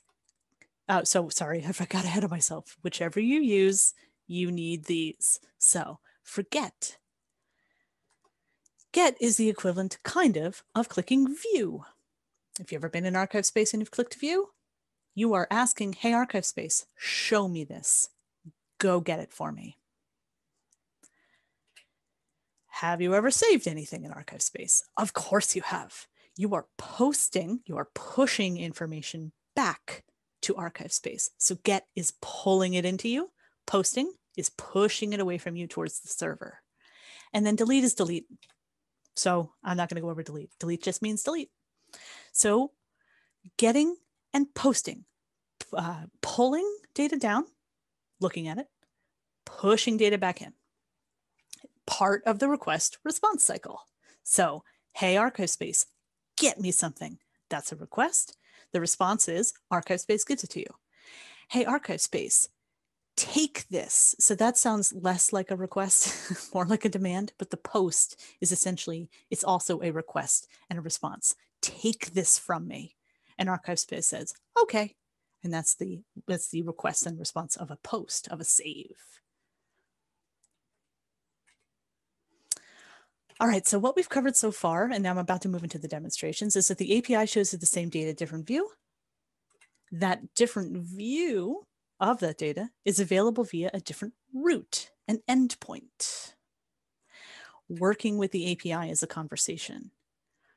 Now, we haven't really covered this so much, but the first conversation is always authentication. It's always, hey, ArchivesSpace, let me in, because it's a secure system. You can't just see everything. It's not true on the PUI, but it's true with the API if you're looking at your data. It's true with the staff interface. So the first conversation that we always have to have in the request response cycle with the ArchivesSpace API is, let me in. So in this demo, we will introduce Postman, which is this API client that I keep talking about that's relatively easy and simple to use. And then we're going to mirror 2 experiences. We're going to log in and we're going to authenticate. We're going to get a record. And then we're going to edit and post that record back to ArchivesSpace. So when I say mirror 2 experiences, I'm actually going to start in ArchivesSpace. Ta-da! Remember a while ago I mentioned depending on how you log in is how you know whether or not you're a local user or not. What I mean by that is if you're using this center screen right here, you are a local user. If you're someone that clicks up, I don't have one here, do you click a button in the upper right-hand corner to log in through, say, your university or your major institution's authentication method? If you click a button up here, then you are not a local user. Sorry, I don't have a button to show you. I can only show you the absence of a button. So that is again back to if you're using this center screen, because it's in the center now as of, I don't remember what version it moved into the center, maybe 2.8. If you're using this and this little sign in button, you're a local user. So the first thing that happens every day with your cup of coffee in hand is you sign into ArchivesSpace and you have a request response communication. Hey, let me in. It happened. That is the first thing we're going to do in Postman too. Okay, let me bring up Postman. Nope, that was PowerPoint. Postman. All right. Now, this is a brand new interface. You've probably never seen this before. So I'll introduce you to it a little bit. On the left-hand side, so from here on over, is just a menu for me. I have some saved responses and things. So over here, you could say I even have a little section for the AS sandbox, and I have a section called testing that I actually use for work in my daily life. So over here, we're in the API demonstration, and I just have some saved sort of like some pre-baked cakes, like I'm Julia Child. I have some saved things that I can show you. Don't ignore the rest of this. This is a good example of all of the things about Postman that I don't use. It's like mock servers. I don't even know what that means. In fact, let me make this a little, make that a little bigger. I don't ever touch any of this stuff because I have no idea what it means. This is once again using a race car to pick up your groceries. What I mainly want you to concentrate on is this part of the screen. So everything to the right of this part. I actually can't make this any smaller. I've tried. I can make it bigger, but I can't make it any smaller. So this part of the screen, especially when if you were to download and open Postman for the first time, you would have this part of the screen, and you'll have the ability to open a new tab. So look around if you download this and follow my PowerPoint instructions. Look around for a new tab because that's what you want. The first thing you want is a blank new tab. I have a pre-populated tab though because I'm cheating. So I'm going over here and I'm clicking on authentication. It's the first thing we need to do. So the first thing you need to do when you log in the morning is you need to post what you're actually doing here. I'll log back out. What you're actually doing here is you're posting your username and password. Remember those 3 commands, get, post, and delete. You're posting your username and password to ArchivesSpace by hitting sign in. So in here, I have a menu which gives me a whole bunch of commands. Again, I don't use any of these. I only use post, which is right here, and get. I don't even use delete because I'm usually not deleting things this way. So here's post. And so you can see how it changes. So I've just changed from a post to get, and now I'm going to go back to post. So I'm changing. This is the direction that this is going. Am I pushing data, posting it, or am I getting data in what I'm about to do? So what I do is I post to localhost 8089. You recognize it at this point. I'm using a local install of ArchivesSpace, so it really is called localhost 8089. I could do this to the sandbox if I wanted to. /users. So there's a look. This is us beginning to populate an endpoint. Admin. I am the admin user. So this is where I put my name. If it were, say, something that was more like a login for your institution, it might be more like Addonizio34. So you put your username there. And don't worry, you don't have to memorize this. I gave you slides for this. I'm just talking about it out loud. Come back and watch this part of the presentation the first time that you try to do this yourself. But don't feel like you have to focus too much in on this right now. I give you all of this to talk about later. So /users /admin. Command login password equals. I get all of this from the documentation from ArchivesSpace, and you're going to get all of it from my slides. And here I add my secure password, which is this. If you had a actual proper password that was like great special characters and stuff, that's where you would add your password. You can also see it happening down here where I'm putting my password. And you're like, this is the easy part? She said this was the easy part. Yes, this is the easy part compared to writing a script from scratch if you're not familiar with writing a script from scratch. So what I am doing again is I'm posting my password to my endpoint. And my endpoint is the institution where I work /users / my own name. So I can't I couldn't pass my password to someone else's name. Say my colleague's name is this. This just happens to be their initials as a user account. That's me trying to pass my password to their account. It doesn't make any sense. I have to pass my password to my own account. And then I hit send. And ArchivesSpace down here, see response? ArchivesSpace is going to give me a response this way. And the response was 200 OK. Remember I mentioned that way earlier? 200 OK is the standard response for successful HTTP requests. So let me bring this up a little bit. ArchivesSpace, by doing this, has granted me permission to be here. Let me show you what would happen if I put the wrong password. So I'm messing up my password on purpose. Nope, login failed. And I got to, oh, there it is. It's 403 forbidden. You've probably gotten 403 forbidden messages before. And this is it happening in real life. So I am posting my username and password to the ArchivesSpace API, and the API is responding with one of two things. You're good to go, or nope. So I'll go back, change this back to the real thing, and hit send. Now I've gotten back all of this text, and it's kind of smushed because I made my screen a little smaller. This is information about me. This is my username. So if you were, your username, this would say your username. It says what my address is. I'm user/1. I'm user/1 because I'm the only user in my fake ArchivesSpace, but you might be users 37. This is when my staff account was created. I have been working on this presentation since February 2nd, 25th, which seems about right. So that's when I created my username back then. And here are all of my permissions.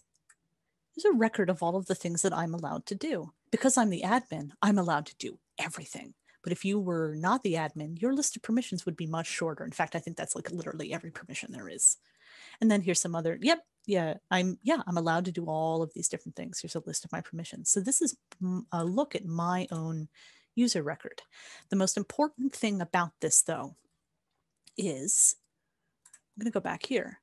Have you ever noticed that when you sign in, okay, fine, no problem, signed in, you time out after a certain amount of time?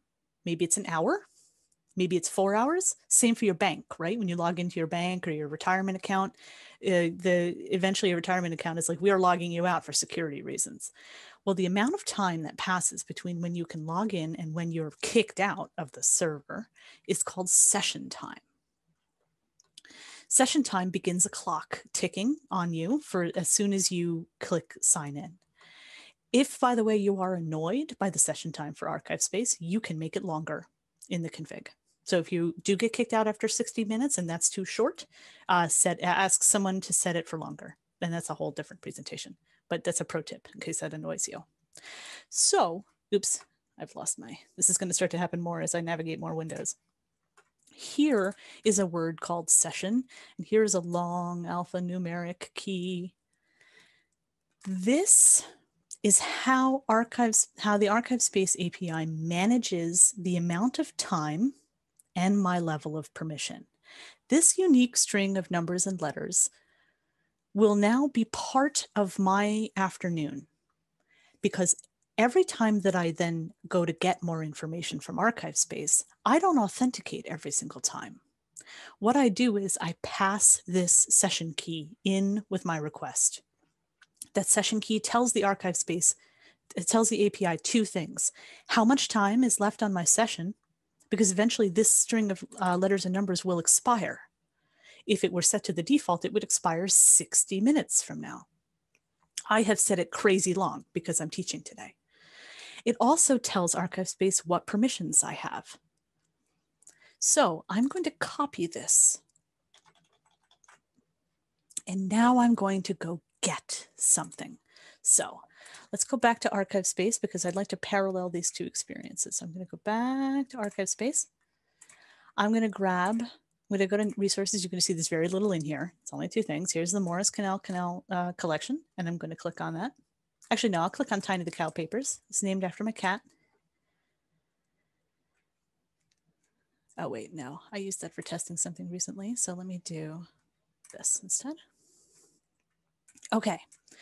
So here's our fake collection, by the way. We're going to get to know it a little bit better later. So here's the Morris Canal collection. Notice up here that it's, let's see if I can make that bigger. Actually, I can't make the address bar bigger. I'm sorry about that. But up here, it says resources/1. Again, I'm calling back to endpoints. So I'm going to edit. And I'm going to ruin the title of the Morris Canal Collection Company Papers by putting a whole bunch of X's.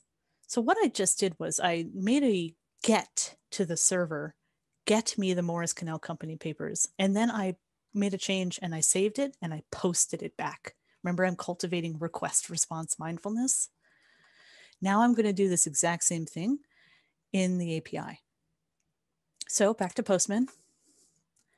I'm switching over to a GET request instead. I'm getting something, and I already have this populated to help me out. Get from localhost 8089, repository 101. I think the repository 101 part is because I'm using the local Apache database. I'm not sure why it names that 101 instead of 2. Resources 1. So that looks good, right? Send. Up, session gone. I haven't given the API the information I promised it, that I just said. I need to pass my session key each and every time that I make a request. So let me go back here and show you under headers that this is where you declare the session. And once again, you're like, oh my God, she's moving really fast. How am I supposed to remember this? I have slides for you. Soon, if you practice, this will happen instantly for you. You'll know these steps. So what am I doing here? See how this is called headers? Header, in this case, is a piece of information that I am passing at the top or the leading edge of my request that says, hey, remember me? I just authenticated 5 minutes ago. I have permission to do all these things. Could you go get me this resource? And by passing the session with my response as a header, I prove to ArchivesSpace that I'm allowed to be here. And so here, and now this can just stay here, by the way. I don't have to paste it every time. I've pasted it the one time. You can also configure Postman, by the way, to auto-populate all of this, but that isn't good teaching. Good teaching, unfortunately, is highly, highly manually, where I show you me literally grabbing it. I'm grabbing, by the way, what's between the quotes, not the quotes themselves. And then I put it in the header of my next request with this key. This is all things that, yes, is documented in the API documentation, but not very clearly. You'll have my slides to do this.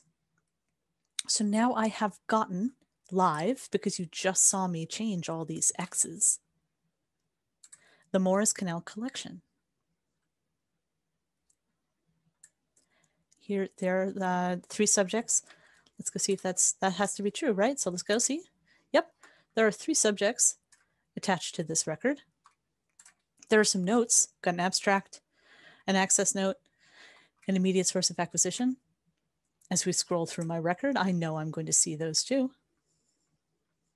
Oh, here's my extent. It's in linear feet. Here's my lang materials. I'll keep scrolling until I find those notes. Here are my dates from 1880 to 1930, the approximate span dates of the life of the Morris Canal Company itself. Here are those 3 subjects. And here are my notes. Abstract, and then blah, blah, blah. The Morris Canal Company consists of photographs and business records. Here's my next note, my access restrict note. Access to the collection is unrestricted. And as I go down, you are seeing every part of my resource record. Here's the BioKiss note, the biggest one.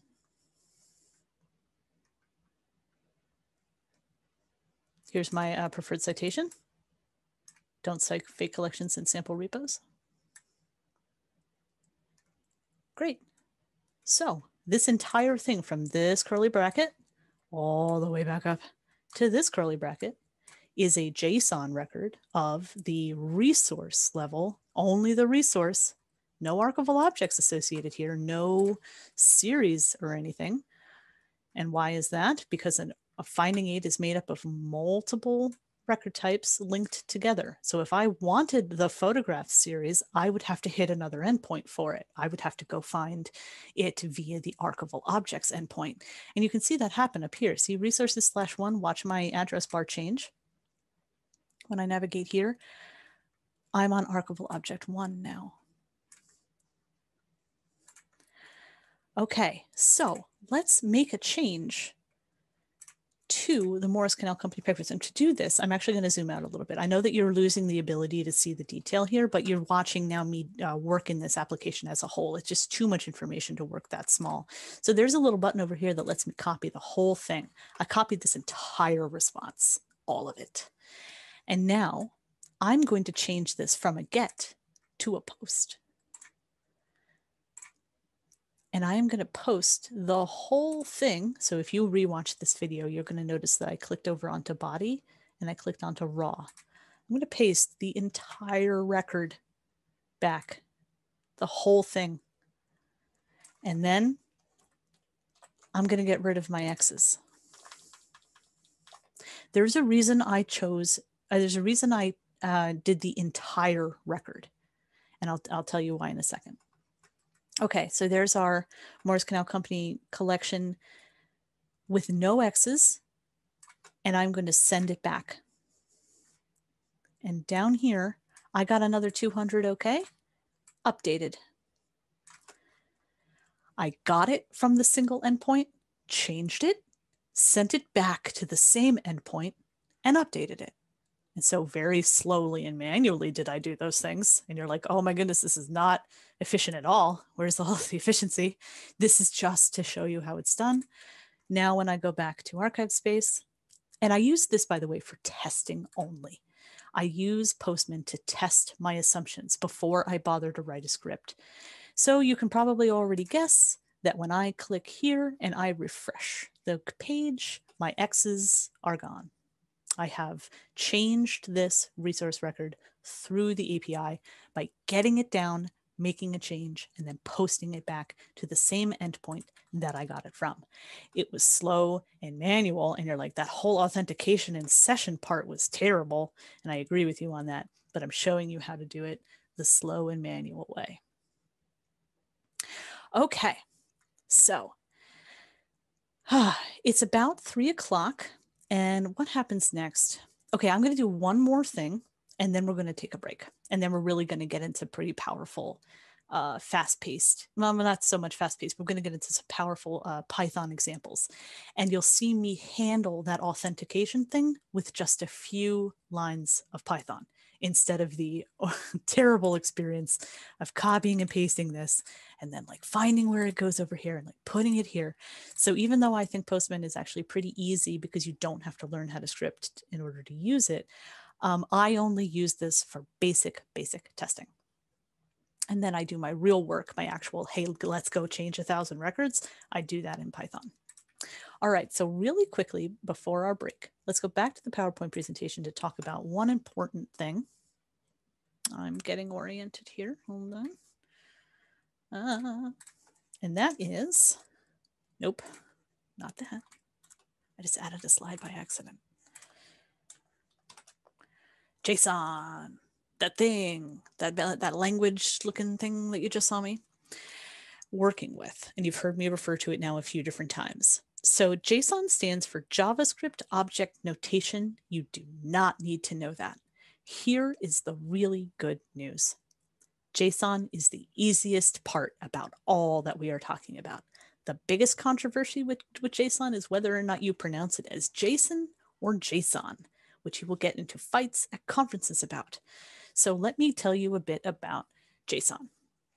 Remember, this is not scary. This is probably one of the easiest things that we will face for the rest of the day. So remember I said that we were going to start with this and we were going to get some of this. So what we got through Postman and what we'll get through Python is always going to be JSON. That's not true for all APIs, by the way. Remember I said that ArchivesSpace is one of a billion APIs. Some APIs give you back XML. Some give you back HTML. ArchivesSpace gives you back JSON. And actually some applications will let you choose what you want to get out of it. I did some work with the one of the APIs from the Library of Congress that gets you access to the newspapers project, the really awesome, the American Newspapers Project. And you could ask for your output from that in anything. I think like XML, Dublin Core, anything. So it is the ArchivesSpace API that deals, I believe, only in JSON. So when you go out into the grander universe of APIs, you will find that APIs will give you back other formats. Okay, so It is a data interchange format. All that means, it is a perfect, great format for passing information back and forth. It is how a lot of APIs talk to each other. APIs push out JSON, and then the other API on the other side that's listening pulls it in. It's very human readable, which is why I think it is one of the least scary things. It is made up of key value pairs. This is really what they're called. The information on the left is referred to as a key. The information on the right is referred to as a value. JSON has arrays, and we'll actually look at one of them in detail in a minute. So for those of you who may be used to EAD or XML, I have an example for you. Here is the name, the Morris Canal Company papers, encoded in XML. We declare on the left-hand side that, well, really think about what encoding is that it's giving more information to information. So Morris Canal Company papers is information, but what type of information is it? It is a unit title. So by wrapping Morris Canal Company papers in the element of unit title, we are adding additional meaning and additional readability, say, to a style sheet or a computer as to what this piece of information is. We encode an XML with elements. So we wrap elements around information, and then we bring more meaning to that information. JSON is the same, is similar. But instead of wrapping it around the text like this, I actually argue it's more readable because we make a declarative statement on the left, and then the rest of the information follows on the right. I'll just pause there for a second, especially if you're used to XML, and because I desperately need a sip of water.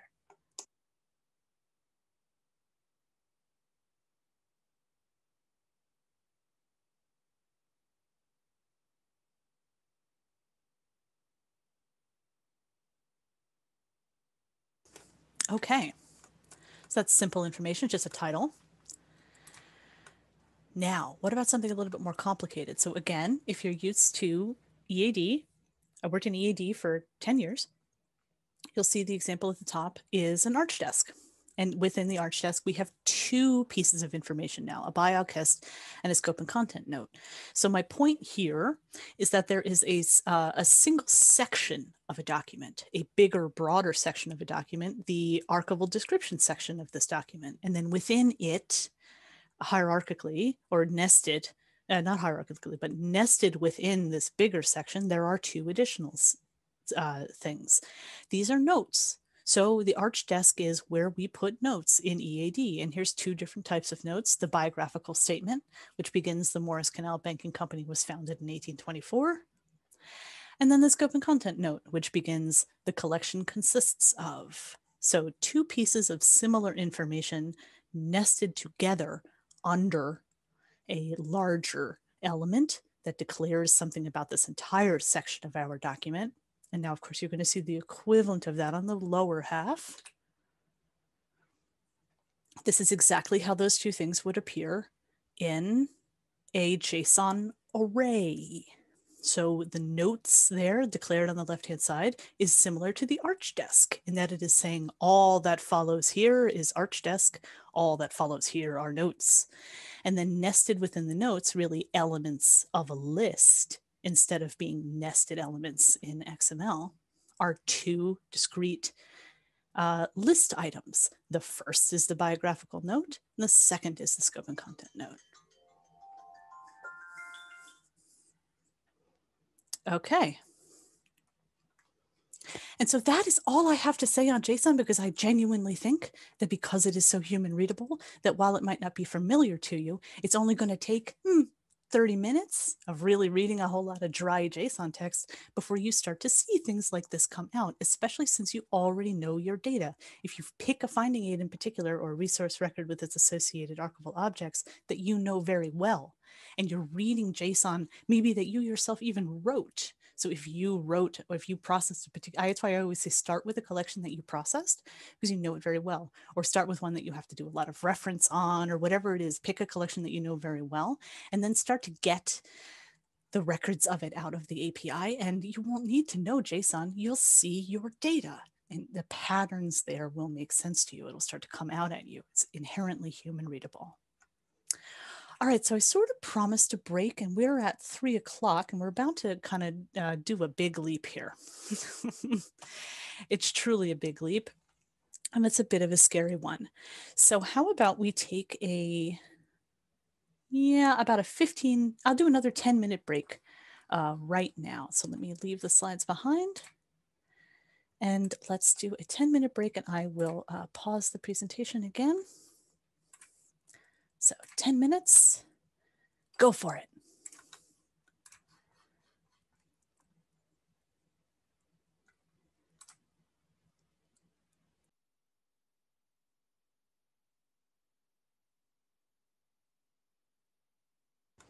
All right, everyone, welcome back. All right, so keeping an eye on that clock. Here we go. And now, the big leap. So I hope up until this point, you've felt relatively comfortable. I know that maybe going in and out of Postman, all of it's like something that was like, all of us, oh, she's moving very quickly, may have not been so comfortable. But now, if you have been comfortable up until this point, you may not feel comfortable from here on out. And I would just like to take a moment to acknowledge that fact. The reason is because we are about to talk about scripting. And you may feel the way I felt about this, that this was not in my wheelhouse. I had no formal education to this point, and it was not exactly why I got into this field. So it is a big leap. The difference between where I am now and where I was 5 years ago took 5 years, first of all. And it took a lot of self-doubt and some where do I go for resources on this? And why is this so hard? And why is there really no way to learn this? And it's because all of us would sort of have to hit the pause button on what we already know. Some of you may already know scripting and go pursue an entirely different way of thinking. So it is a big leap. If you don't feel comfortable or like you're fully following along for the rest of the presentation, I apologize, but I also sympathize. I did not feel that way myself, and knowing that I actually even wrote these slides is crazy to me.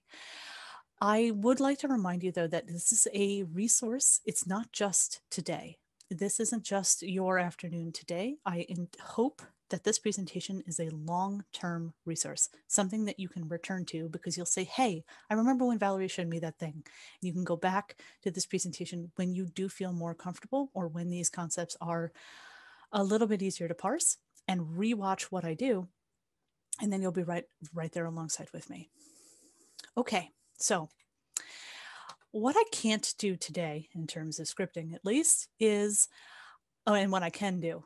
So I cannot teach you scripting fundamentals. I can't teach you Python fundamentals, and I cannot help you set up a dev environment. Setting up a dev environment, that very last one there, is one of the major reasons why I don't suggest that the introduction to the ArchivesSpace API be done as an interactive website, because or an interactive workshop, because setting up a dev environment on your computer means that it is not a universal experience. You would each have 50 different laptops to set up a dev environment on, and it would take half the day to do just that. So one of the reasons I recommend in my API playbook that you actually take some Python classes is because it is the first step of any Python class to set up a dev environment on your local machine. What I can do today is, though I am focusing on scripts, I will focus on ArchivesSpace specific things. So maybe I can't teach you Python, but if and when you learn some Python or you become more familiar with it, so let me put it this way, YouTube and the whole world can teach you Python, but I can teach you, once you learn Python, how to focus on a space specific authentication, linking, and I'm going to do an example walkthrough. This is the part where I talk to you about, so I said that, ArchivesSpace is an API. You can find resources on APIs. That's true. So the world can teach you about Python. The world can teach you about APIs. But I'd like to think that what I bring to the table is another archivist talking about archival representation of data through JSON in an archival specific database. And so if you can come back to this presentation knowing a little bit more about scripting, Python, and having to set up a dev environment, that is when the knowledge of what is specific about ArchivesSpace that matters to you will matter to you. And then, of course, after this, I will be suggesting your exact next steps. I will be giving you my playbook, and I will be giving you some scripts. I'd also like to remind you that I really didn't want to do this. So some of you actually might be watching this and saying, no, I'm totally excited about this. I can't wait for this part of my career to get started. That is so great. But if there's someone in the audience who doesn't feel that way, just know that I wasn't excited about this either. But now that I do it, it has completely changed how I work, what I do, and how efficient I can be. All right, so here we go. Let's start talking about scripting. What is potentially your biggest hurdle? I will be specifically using Python. You do not have to specifically use Python, but I would like to let you know that almost everybody that I communicate with in the ArchivesSpace universe is using Python. Okay, so you may have watched this presentation already knowing what I'm about to say, which is that scripting is the only practical way to use the API. And as I've already said, this stopped me in my tracks for about 3 years and was not at all what I thought I was signing up for. So let's rewind a bit and say, well, why do you need scripts? Because you can only do one thing at a time, either in the interface or in the API. So when you're in the interface, you're only working on one resource record at a time. You're only creating one top container at a time. I know that you can create the bulk exports, sort of like the bulk processes. You can use the spreadsheet importer, but essentially, actually, all the spreadsheet importer is a series of API hits. The underlying reality under this, the thing that isn't so nitpicky, is the next fact, which is you can only hit one endpoint at a time. So even the spreadsheet importer, even the bulk barcoder, all of those things that are bulk actions in ArchivesSpace are still only hitting one endpoint at a time. That's the reality. So we make computers do what we do, just faster. The spreadsheet importer just hits the API faster. So a script can only do one thing at a time too, but really fast. How fast, you say? I happen to have a GIF of me running a script. This is me creating container profiles. And you can see that I create, I think it's something like 70 creator profiles. Let's see, it starts at ID 56 and it goes to ID 89. That's how many were created in just that amount of time. So really fast. So the API itself isn't a magical thing that makes all of these awesome API projects happen. It's the scripts that makes things happen, and it's just the API that makes using the scripts possible. So we didn't do this in the past, for example, against Archivist Toolkit, because Archivist Toolkit didn't have an API, but you could have written a script that could have corrected data. You've probably found other ways to do this in the past, like maybe exporting everything to EAD and doing it there. So this is the first time, at least in my experience, my personal experience, where the database that we are using as a community has the ability to do this, although shout out to SQL, which I'll come back to in the end. So in the end, we all need an introduction to scripting and an introduction to the API, and you're only getting one of those two things today. So we're back to the how to get what from where. We've started with the how part being Postman, and now we're using Python. So the what and the where stay the same. It's still JSON and it's still endpoints, but now it comes down to the how. First, we did it manually, painfully manually through Postman, and now we're going to be doing it not so painfully through with Python 3. So the point is, we're still going to be getting JSON, and we're still going to be watching the endpoints as we go. This is sort of a repeat slide from earlier. Python 3, the only practical way, huge barrier. I think I could have just deleted that slide, not even bothered. All right, so scripts do what you do, just much faster. Since my work focuses a lot on data cleanup and data mapping, that's what these demos lean towards. And that is a kind of a blind spot for me. If you want to do other things, I don't have as much experience with other things. For example, if you're looking to create system integrations, I have no direct experience with that. Having two APIs talk to each other, I can talk my way through it because I probably know something, but I've never done it myself. I've never written the code that makes two systems talk to one another. So what we've covered so far is the API shows you the same data, different views available during a different endpoint. Working with the API is a conversation, and the first conversation is always authentication. These are the exact same things that we just talked about. It's just that this time we're going to do it through Python.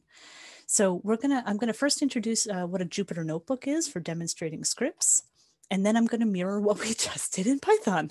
In Postman. We're going to log in and authenticate again. We're going to get a record again. And we're going to edit and post that record back to ArchivesSpace. And then we're going to go do some crazy things with scripts. So I acknowledge again that you might go from being like, okay, I'm following, to not following. Just hold on true. All right, here we go. I'm nervous about this part. Okay, so what you're looking at, you don't really have to worry about, is an interface for me to bring up some Jupyter Notebooks. So first of all, what is a Jupyter Notebook? This is what you're going to be. So we've been in PowerPoint together the whole day, and you've become familiar with like my PowerPoint slides and stuff. Now you're going to have to get familiar with this interface instead. So you're going to see me in this page, and you're going to see me bring up slides that look like this instead. So this is where we're spending pretty much the rest of our time together today. So what Jupyter Notebooks are is really cool. They are a live coding kind of, they're like, I don't even know what they are. They're so awesome. They allow me to run Python live in front of you in a web-based interface that is much smoother than me showing you like the command line and text editor and everything. So you see the line right here, print. Jupyter Notebooks are a fantastic learning tool. This is a single humble line of Python. And when I run this, you see how it has actually done what I told it to do. So for those of you who are used to the command line, this is like the terminal printing out directly below the command that you just issued. But for a teaching tool, what this allows me to do is show you raw script on the upper half of this very tiny slide, and then the result of my raw script on the bottom. So I'm just getting you used to what a Jupyter Notebook is. So in my next slide, I'll show you how this is really happening in live. It's happening right now. So you probably know what 5 times 2 is. I'll pause and actually let you look at that. That's just a line of Python, because Python is at its heart what all scripting languages are, is just math. So x equals 5, y equals 2. What is z going to be? And you can see how I get to manipulate this in real time. So if I change these two numbers to something that I would never be able to do the multiplication on, to prove to you that I'm doing this in real time. So that's what's really cool about this. I'm just introducing what a Jupyter Notebook is. So everything I'm about to do today against the API is going to be live. And finally, I want to point out concatenation and variables. So read what I have on, even though it's Python, you'll find that you're going to be able to read it. Read what I have on the screen.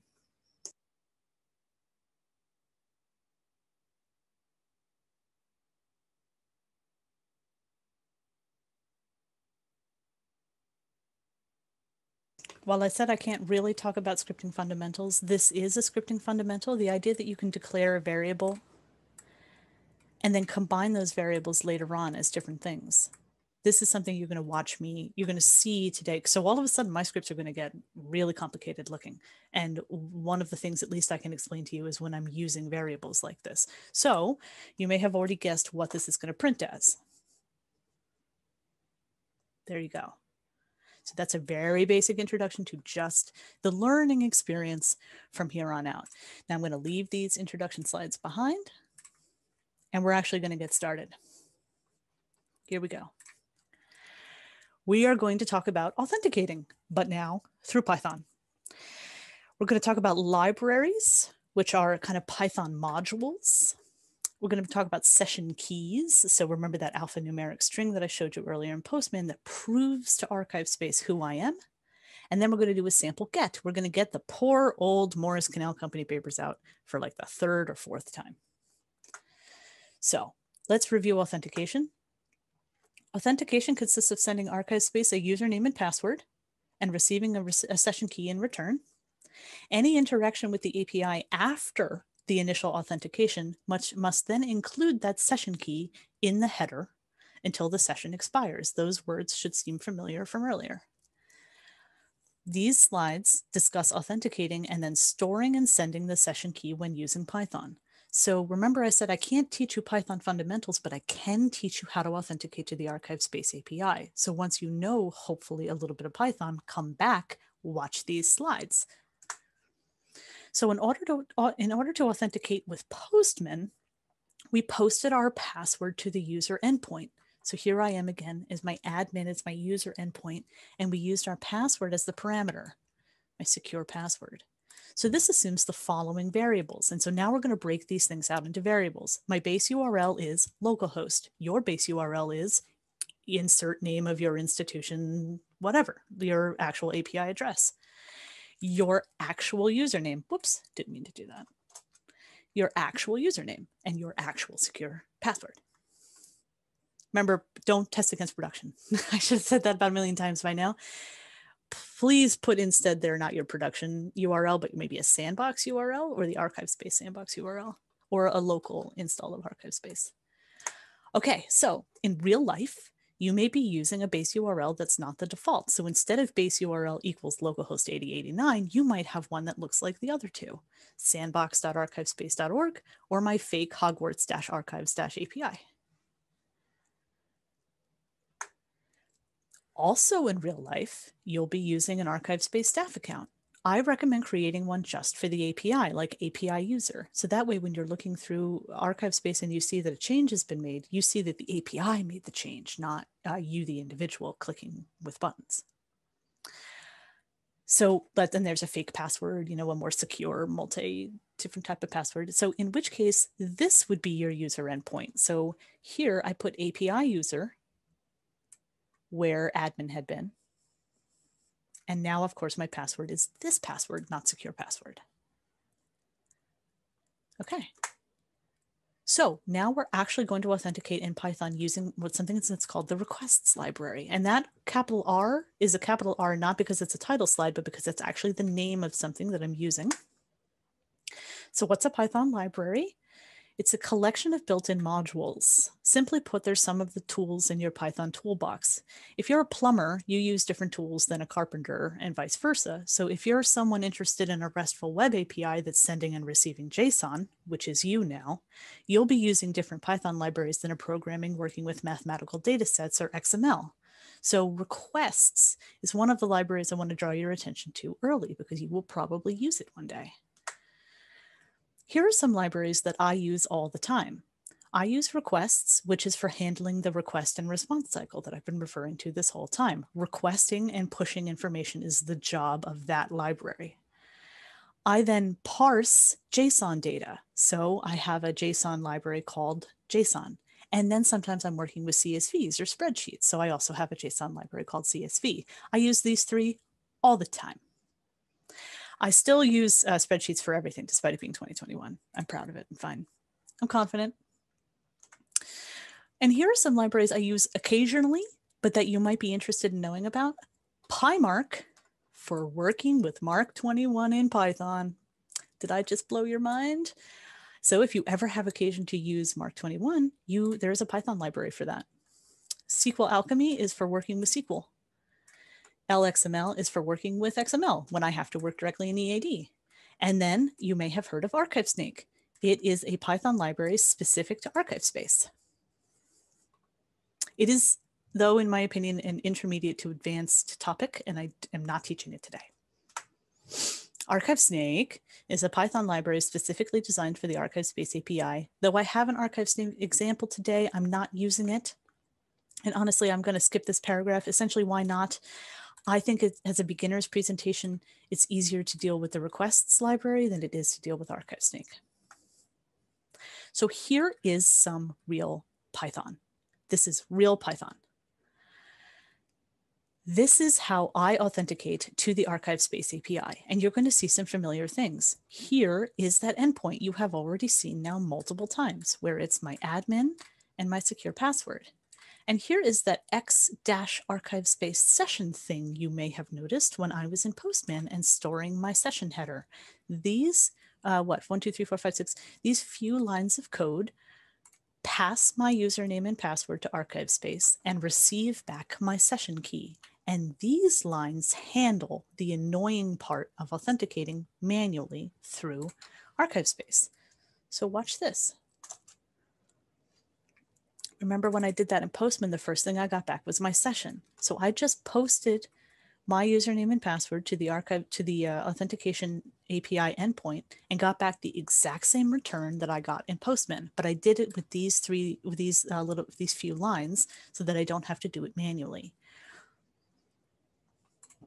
And don't worry, you'll be getting plenty of scripts. And at the top of each script, so say you get like 3 or 4 scripts from me at the ultimately, you'll see that these lines are at the top of every single one of those because the same thing has to happen at the beginning of every script. You always have to authenticate.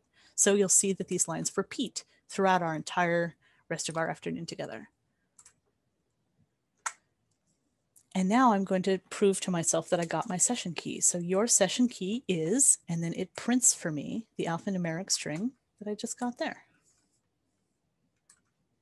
Now I'm going to be using this string for the rest of these slides to continue to prove to ArchivesSpace who I am.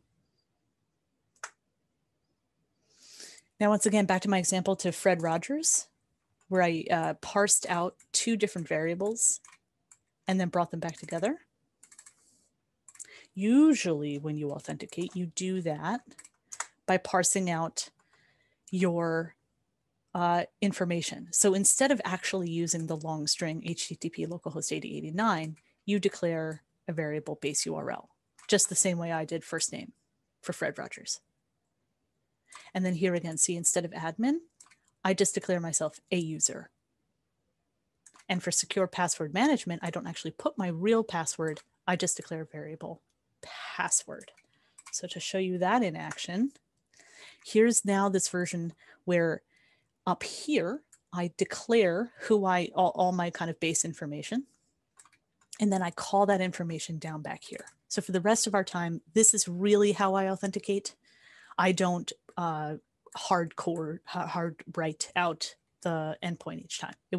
It's impractical to do so. So say you're working with a colleague, they could change their username to their name and their password to their password. So this is going to happen. This is going to work for me again, because it's just the same lines that I did earlier, but in a slightly kind of neater way. Okay, now I'm going to show you very briefly, it's a teaser, I know, how to authenticate in Python with ArchivesSnake Python client. These are the same lines of authentication that these will accomplish the exact same thing. Now your session key is this. This is how authentication looks in a snake. Okay, now I'm going to use the requests module to get the Morris Canal Company records resource record. And I have to store and send the session key in order to do that. So here, down here in headers, is where my script stores my session key for me. You will get these lines. And so you can just take my lines and put them at the top of your script, whatever their first script that you ever write. And then all you have to do is change this and this and this and this to be what applies to you. But then you will have the ability to store and send your session key just by using these lines. And they happen instantly at the top of each one of your scripts. Now, for the first time, I'm actually going and getting something. So I'm using the requests library to get resources 1. And I'm including in my request my header. My header has my session key stored in it. You will also get these exact lines, and then I'll print what I get. There is the Morris Canal Collection JSON record, which we know is at repositories. And then remember, the repository is being handled by a variable, but it's resource 1. And I was able to prove to ArchivesSpace that I'm allowed to get that information because when I posted, when I issued my get, I also passed my header, which had my session key in it. And you'll get lines that look just like this. And then you can take them home and you can change resources to accessions. do that right now. What happens if I change resources to accessions? Oh, I got an accession. All of my fake accessions are just called accession 1. The memories of those that came before us. This is based on a real story, stored in a barn, possible chicken poop. So I can just change, you can experiment with the contamination concerns. Yeah, try dealing with that in the reading room. So there's our first accession. I can also change it to the fifth accession, which is accession 5. And so once you get these scripts and you have a Python development environment, which I admit is not something I'm showing you today because it's kind of impossible to do that for 50 people. It is something that you'll be able to just use these scripts to do. And I'm going to get the other collection. So all I've done here is that I've changed my resource number. And here's the Tiny the Cow papers, which is my other fake resource record. So these slides dealt only with authentication. So you see this big block at the end? This is what you're going to get. It's the final script altogether. And I give you some tips here. I say what to do with it. And then this is what you'll get. You'll get from here up, well, you'll get the whole thing. And then you can change this information. And if you run it and change the endpoint down here, you can get the first resource in your first repository. So that's an example of one of the things that you'll be getting. So you'll get all of the authentication and the session stuff. And then I suggest reverse engineering why it works. So instead of telling you have to just open a blank text editor and start writing Python, instead, I'm going to give you Python and then recommend that your education, if you decide to pursue this from here on out, is to take what I give you and reverse engineer, well, why does it work? And it's an easier way to learn, in my opinion, Python than starting truly from scratch. All right. Now, I have some pretty substantial examples and I'm running a little low on time. So I might go a little bit faster than I had really hoped to do today. So let me move on. Now I'm going to get and post. I'm going to recreate that Postman example that we did earlier where I brought down the collection, made a change, and posted back. So these, you were going to see this at the top of every script because I always have to authenticate first. So I'm just going to start to eventually not even like mention it. I'm just going to do it. So I need to run this right here and that should have worked. And now what I'm doing is I'm playing around with changing my endpoint. So here's my endpoint. It's repository/repository. And then I put record type in as a variable. So I have resources up here. So let's watch what happens. This endpoint will get repositories 101 resources 1. Cool. So let's make it work for us. There it is. This is a little squished to make it fit on the screen, but here's the Morris Canal collection. So let me change resources to accession again. Okay, this endpoint will get accession 1. We already saw that that worked. Oh, what happened?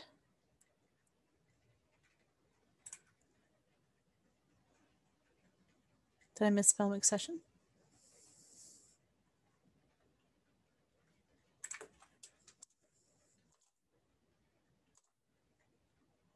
That should have worked. Oh, maybe it's plural. No. Oh my goodness. That should have worked. That's very confusing. Let me go back to just using resources because we knew that worked. Okay, we're back to, yes, we're back to something successful. I won't bother trying to change the endpoint then. Okay, so nope. Now all sorts of stuff's going crazy wrong.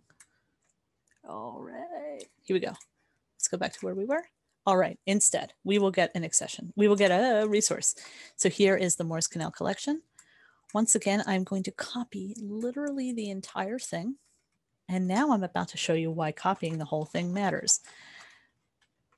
Why any time that you are working in the ArchivesSpace API, you should use the whole string. So I'm going to paste back this string right here. And I'm going to make that weird change again where I add a whole bunch of, this time I'll add a whole bunch of Ks to Morris Canal collection. If I post that back in, so here I've changed it to requests.post, where up until this point it had been requests.get. This is how I flip back and forth between these two commands. If I made requests.delete, I guess I could just delete this, but I'm not going to. I want to show you something else. Okay, so let's go back. Here's ArchivesSpace. Do you see how I have it? The identifier is MSS MC001. I'm going to go back, and here is MSS MC001. I'm going to make a very subtle point about why it matters that you paste back the entire record. If I were to paste back only part of this record,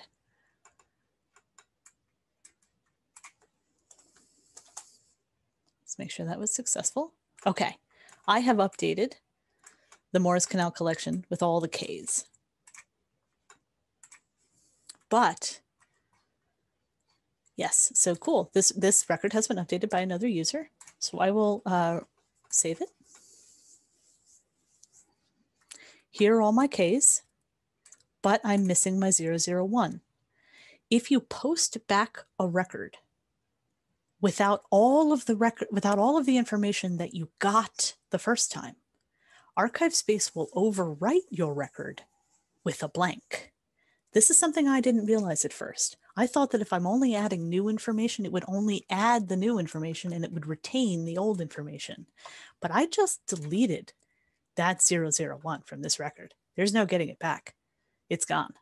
So when you are working with the API, it is really important to be working with the entirety of a record. If you are editing records, if you're posting new records, there's nothing to overwrite because it's new data. But if you are cleaning up existing information, make sure that you are using the entire record, because whatever you leave off, unless you want to do it that way, unless you purposefully are trying to get rid of information, you will post back blank.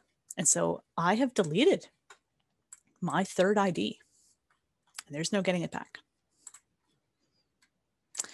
So that's an example with JSON, with this of how I did that. I'm actually going to skip that. And this is a block actually that says this sample script is not really recommended for use. So you're not going to get the script that I just created because it's a teaching script. It is completely impractical to manually copy and paste an entire JSON record like I just did and then post it back. Don't do that.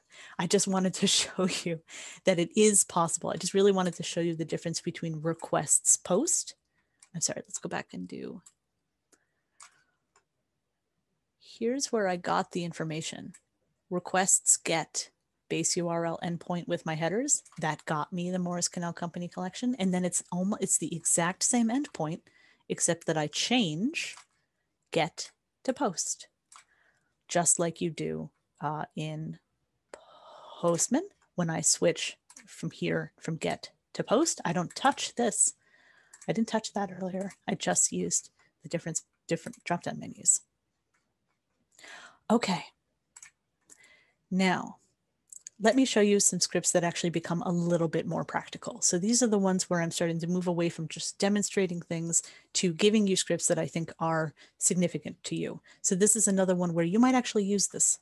You might actually use the authentication scripts, which I showed you 1.5 scripts ago. And then this is one where this is a script you're going to get and that you can save and use in your real life. This one you might really want.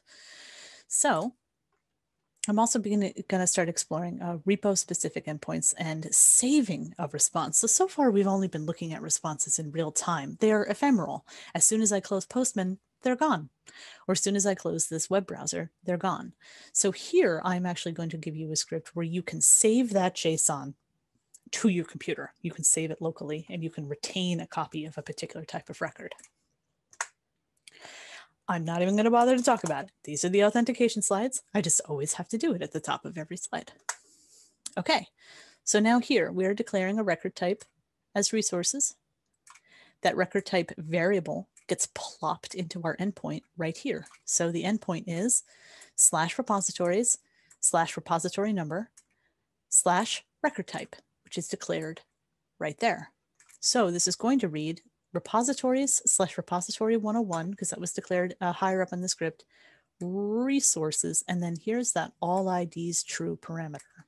I'm about to get every resource, not just one. And this is going to start to become more practical for real projects. You probably don't want to just correct one thing. You'd go into the staff interface and correct one thing. You might want to correct or update thousands of things. And so here's how I get all of them out. Unfortunately, in my fake repository, I only have 2 things, so it won't be that dramatic. So this endpoint will gather every ID for resources by hitting the following endpoint. And this endpoint has been concatenated from the information that we provided it above. So if I were to change this to accessions, although boy, accessions didn't work earlier. Very confusing. This will gather every ID for accessions. Okay, so what happens next?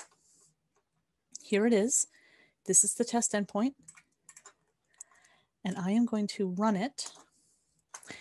There are 18 records of the requested type in this repo, and here are their IDs. So if you had a really big, robust resource, let's say you have like 2,000 resource records or 2,000 accession records, there would be 2,000 records of the requested type in this repo, and you get a really long list of their IDs. And what I'd like to do now is I'm going to save. So this is another one of these scripts that you are going to receive. What I'm going to do is I still can only hit one endpoint at a time. So what this for loop does, and this is where learning Python is your next goal, for every ID in the list of IDs, 1, 2, 3, 4, 5, go get the record and append it to a giant record. So go get record 1, save it temporarily. Go get record 2, save it temporarily. Go get record 18, save it temporarily. And once you're finished iterating across all 18 records, save me all of them together. And you will get this script. And you can modify it. You can save all whatevers, all top containers, all accessions, all whatevers. So the JSON for all 18 records has been written to a file named accessions.json in the same directory where this script lives. So I know where this script lives. I'm going to go to, I happen to have a text editor here. I'm going to go double click on accessions.json. It's messy looking. I'll format it real quick. Here is a so this file is saved locally to my machine. I can manipulate it if I want to. I can run a report on it. I can share it somehow. If it depends on what you're doing. What are you going to do with this data? That's what it comes down to, sort of like, what do you care to do? But here are all 18 of my accession records in a row in one big JSON file. And so you are welcome to use this script if you have reason to save locally any records. All you have to do is change the endpoint. And I know that that's not a small thing, but I'm hoping that by reading these things, you will be able to kind of figure out you only have to change the endpoint. So here in this case, you can change the endpoint by just changing this word. So if I did top containers here and restarted, I have, let's see, many more top containers, which makes sense. There'd be a lot of boxes. So I have 301 top containers. And if I were to run this again, I'm going to get another file for every top container record. So let's see, that should have just popped up. Top container, where'd it go? Let me refresh. I might just be missing it. Top containers, let me go look at the directory. Nope. Top containers, CSV, no. Oh, I never ran it.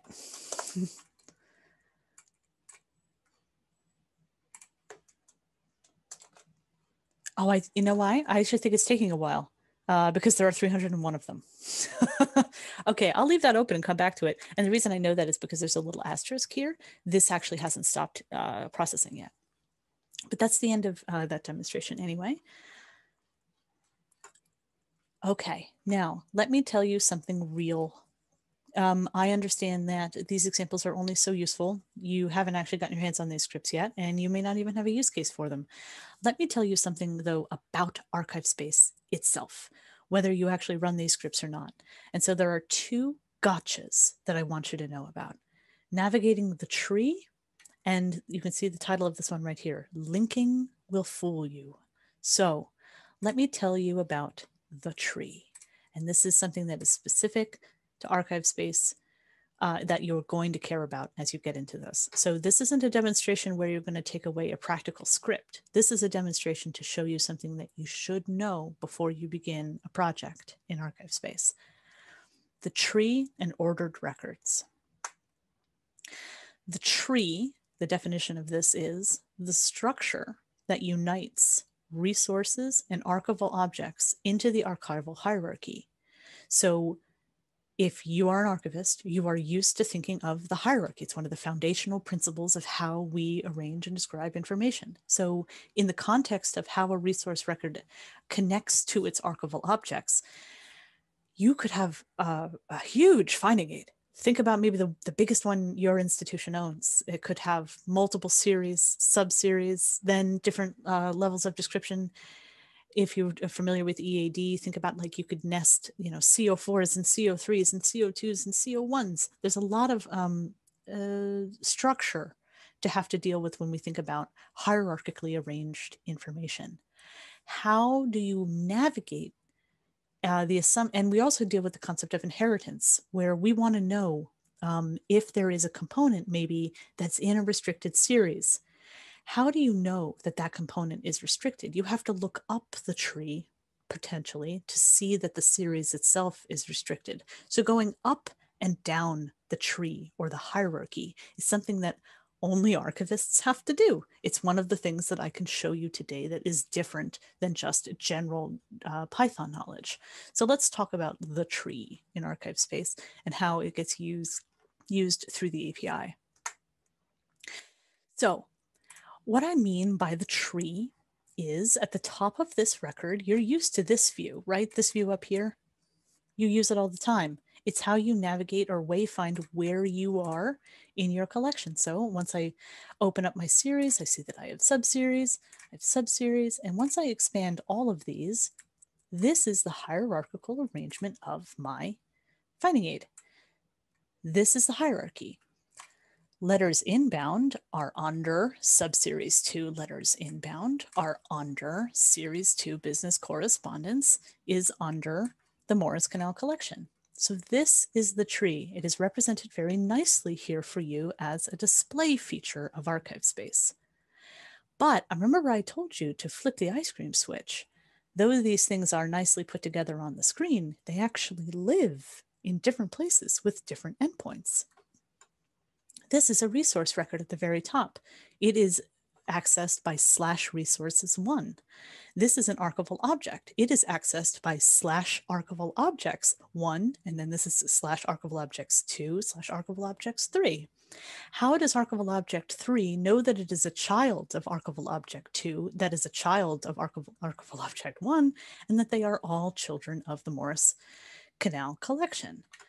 These are handled by the tree. So while it's visually displayed very nicely here for you, to navigate this through the API is a very different experience. So just a visual. Over here, we have the resource record. Over here, we have our archival objects, series 1, correspondence. The archival objects are connected between themselves contextually, that this is a child of this, and that this is a sibling of this.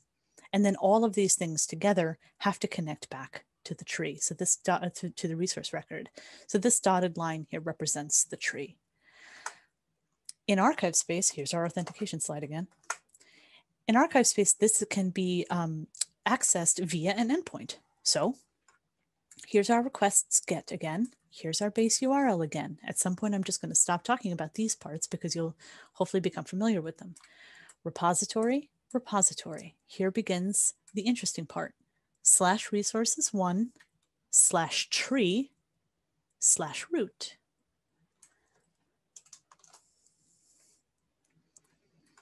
Okay, so I'm actually going to pause and let you read this.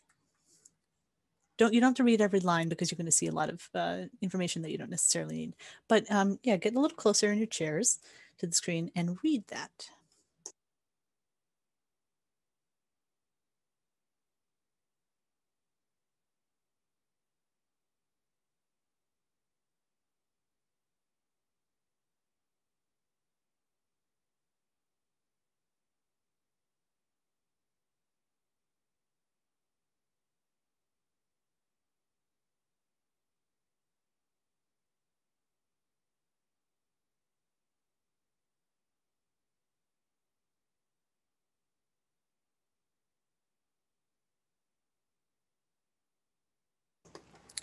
So back to our finding aid, just to get us oriented. What we're seeing is we're only seeing our series. So series 1 photographs, series 2 business correspondence. And now I'm going to just close that one. Oh, is it done yet? Okay, it's done. Yeah, okay, it's finally done. I didn't think it was going to take that long. Let me go see if top containers. Okay, to return to our other script, all 301 top containers have just been written to this document now. And that actually took a little while. There you go. So here are all of the top containers in this entire repository. All of them. It's a lot. See barcodes? Okay, great. So I'm glad. Now I will close that script. All right, so series 1 photographs, series 2 business correspondence. So back to the tree. Here's series 1 photographs, and here's series 2 business correspondence. So what we have done is we have stepped down into the tree to the first level of the tree. No further. Notice I have no more. I have nothing else here. So that is the tree root, is go to the tree for resources 1. And what is the root? The root is the collection itself, and then 2 children. Now I'm going to move on. Notice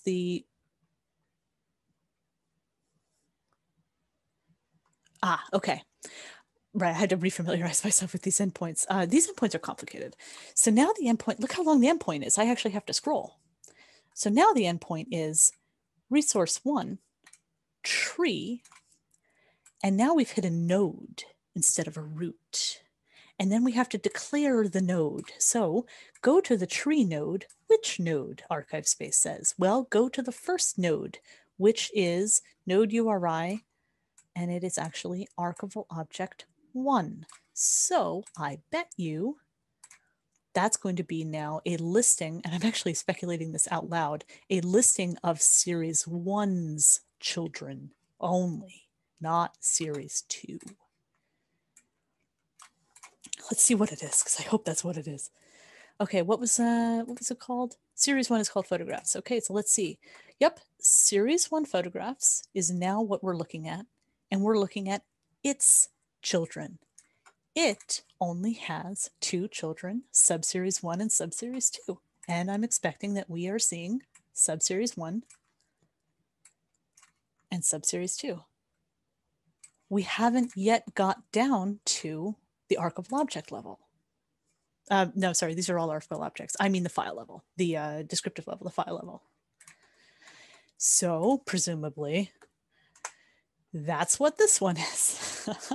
So now we're once again populating this endpoint, and we're going deeper. Now we're looking at the child of archival object 2. And finally, we're actually going to get down to the file level. So we have prints here of Waterloo Village, Easton, Pennsylvania, and New York, New Jersey. And so here we have Waterloo Village. And you see how much longer it is now? Because now we're really getting into, well, look, there's real stuff here. We've got archival Waterloo Village. We've got its creation date, 1889. And we are learning that it is in box 1, folder 1. It's got actual containers. Mixed materials is its type. And Easton, Pennsylvania is our next one. So though painful, I thought it would be useful to show you how you navigate, one of the ways to navigate the tree.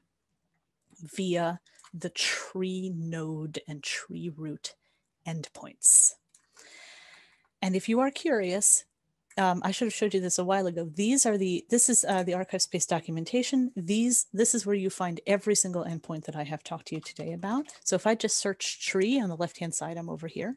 If I just search tree, there's a depreciated endpoint. That's the old tree endpoint. Here is the node endpoint that we actually fetch tree information for ArchivesSpace. That's the second one we did. There should be a root. Here's the node from root. Look at all of the different tree endpoints. I haven't even look, get metadata for a Mark 21 export.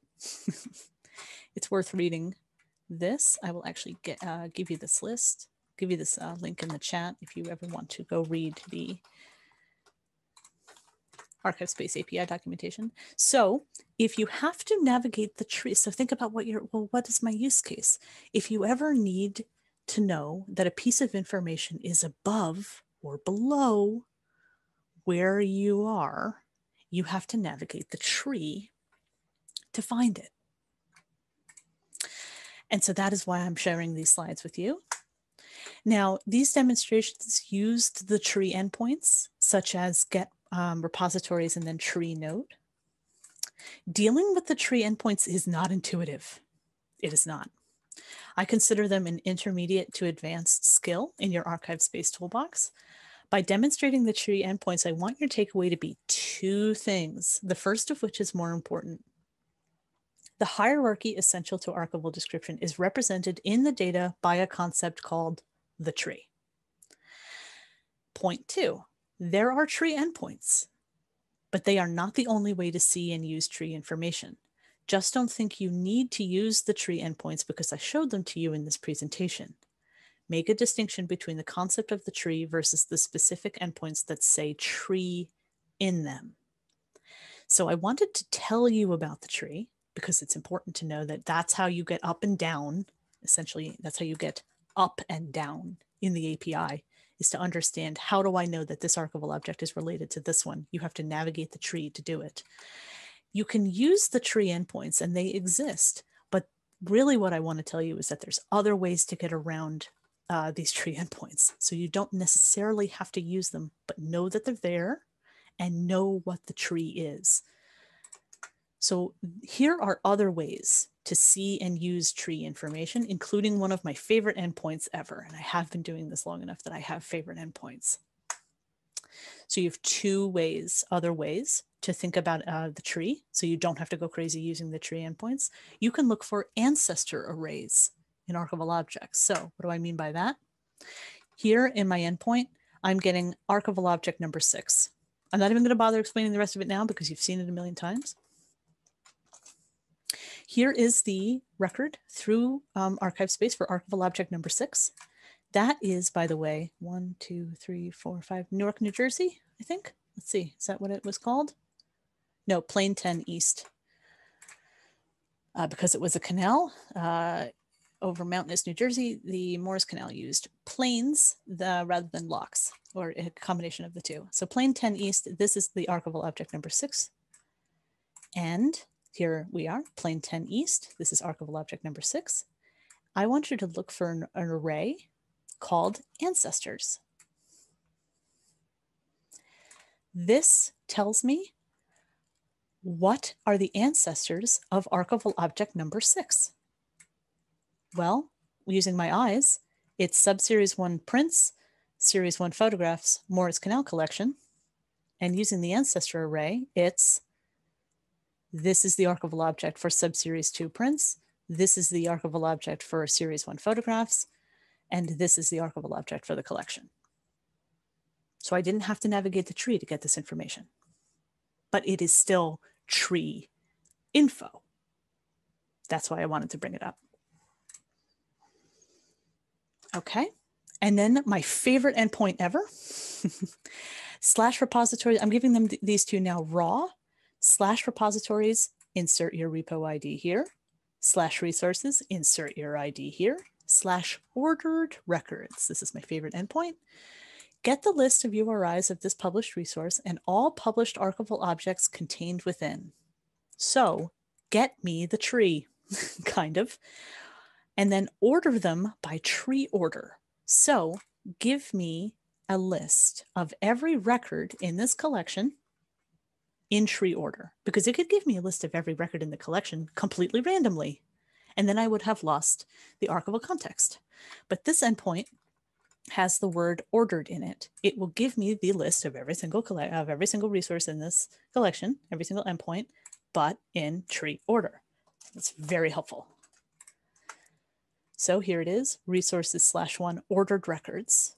Here I am, still passing my header along this whole time. And here are just the URIs. Now there's no other information here. There's no dates, there's no extents, there's no notes, there's no top containers. But it is sort of a starting point. Here is resource 1, Morris Canal collection. It's at the collection level. Here's archival object 1, series 1. It's at the series level. Subseries, file. So we're beginning to see, and if for those of you who are familiar with the spreadsheet importer or EAD, look at depth. The depth of the collection is 0 because it is the root of the collection. The depth of the series is 1. And if you use the spreadsheet importer, this is what you're doing. You're adding the depth when you add, so it's a different way of doing the hierarchy in the spreadsheet importer. You're adding numbers. You're saying that a series is 1 and a file is 2. And here that is. So this is the hierarchy. Depth 2 for the series. And then look, all of the files are depth 3. So here again is another way of seeing the hierarchical representation of finding a data that we're used to. This is level 0, this is level 1, depth 1, this is depth 2, and then all of these are depth 3.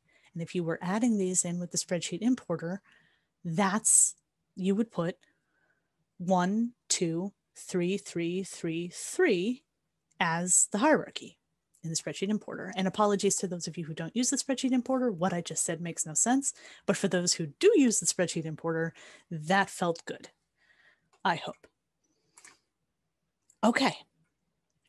So this is a discussion, it's been a critical discussion about how and where you can find tree data, what it's like to have to navigate the tree in the API, and that there are tree endpoints. So you can see that anytime that there's yellow text on the screen, it is highlighting the word tree. There are tree endpoints. I consider them difficult to use, but there are other ways of finding tree information via other endpoints and via the records themselves. And finally, I feel like I have rushed these, and I'm sure that some of you are quite detached at this point, but I have one more presentation. Let's see. So Marcella asks, but the ordering is only going to be based on the random number assigned by the system when you create an archival object, right? So if you do intellectual arrangement on a collection after the fact, will the ordering command giving you in the intellectual order or the randomly assigned number order? Let's test it, Marcella. So let's go back and let's say I have rearranged this collection. I'm going to do something very small. I am going to move, oh, no, wrong button. I'm going to enter enable mode, and I am going to move subseries 1 below subseries 2. So no tricks up my sleeve. That's what happened. I'm going to disable reorder mode. And now you can all see, I'll refresh just for good measure. Okay, so now we can all see together that I have moved subseries 2 below subseries 1. Let's pretending that we just did a physical arrangement, a rearrangement of the collection. Now, because this is cached on the screen, we can see that subseries 1 prints is first under series 1 photographs. I will reissue the command, and you can see that it has moved. So this is not based on archival object order. This is based on the tree. And the tree is represented in the database and is thus represented by the endpoints. So if you see it represented here, that is the view you are going to get whenever you are dealing with the tree endpoint. I hope that helps. It is usually, it is an easy to observe coincidence that archival objects are created in the order in which they are created, but they are actually being maintained by this extra level of control in the database called the tree. So the endpoints will always reflect the tree. Great question. Okay, so last but not least, and it might have to be last because we are coming to the end of our time, although I can take a vote at some point if I should just keep recording. You can all go home, but I do want to pause for questions. Actually, I'll tell you what, I have one more important thing to tell you called linking will fool you, but I will pause to see if there are any questions. Or I'll tell you what, because we are coming late on time, if you have any questions, please start filling up the Q&A with them, and then I will make sure that the end of time doesn't come before I answer some questions. And I'll, what that means is that the people who would be typing would have their attention fractured. So I'll wait just a few seconds to see if anybody has any questions. And then I will talk about how linking will fool you.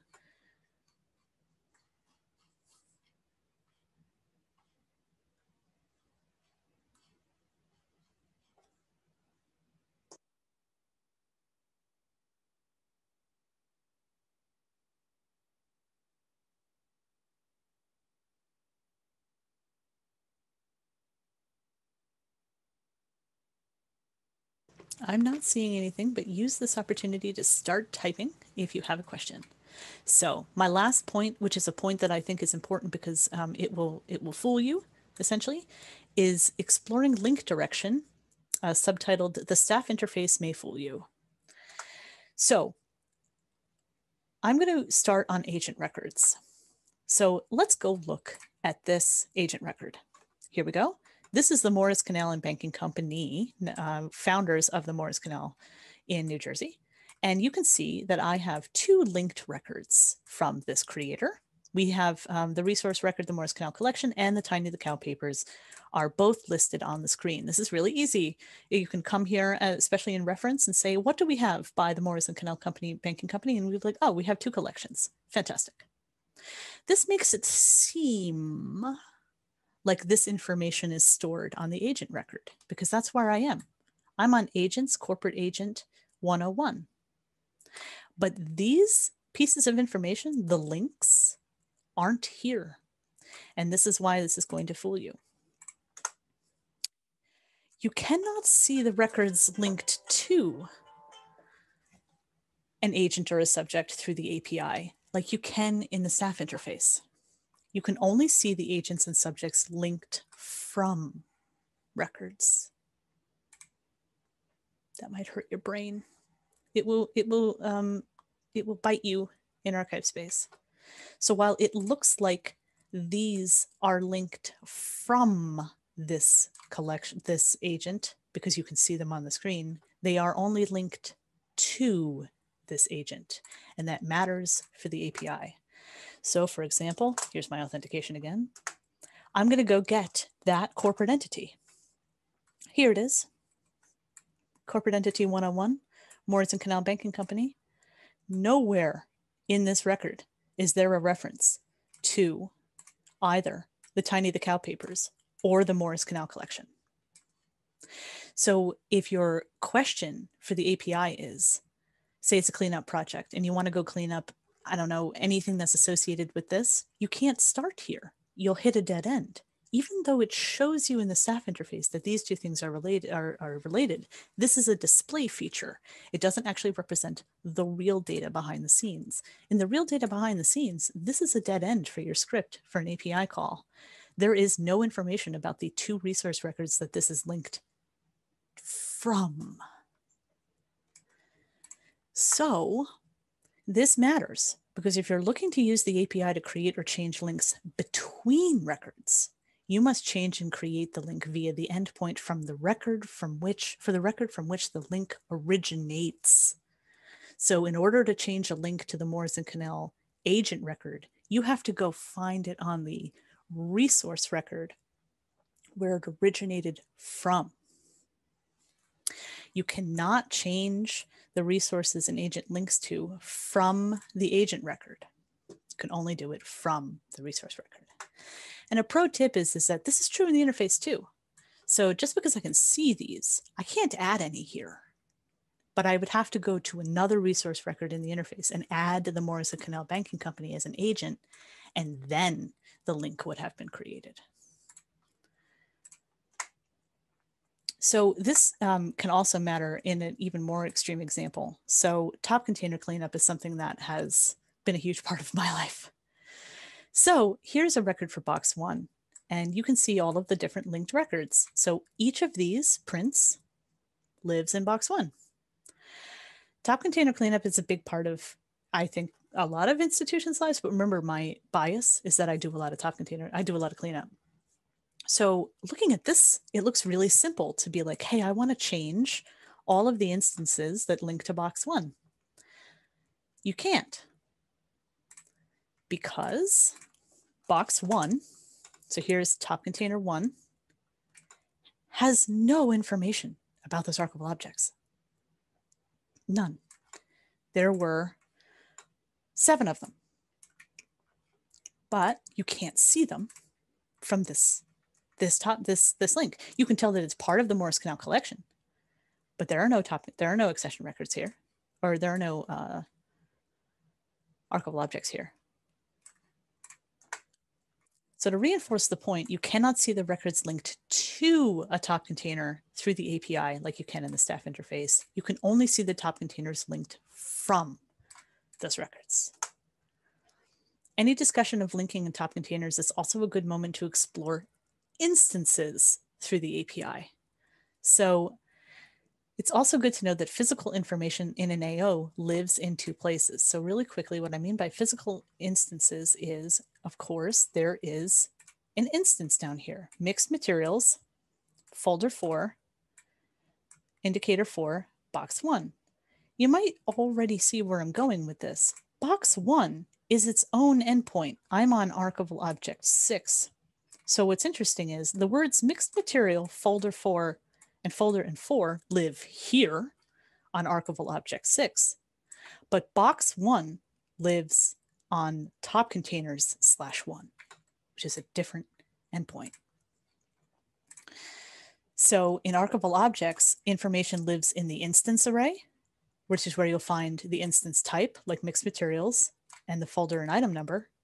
But then the top container information lives someplace else. So in order to construct the simple phrase, if I want to demonstrate this using this very simple phrase, box 1, folder 4, really simple. Except that that one phrase is 4 pieces of information that you have to access via 2 different endpoints.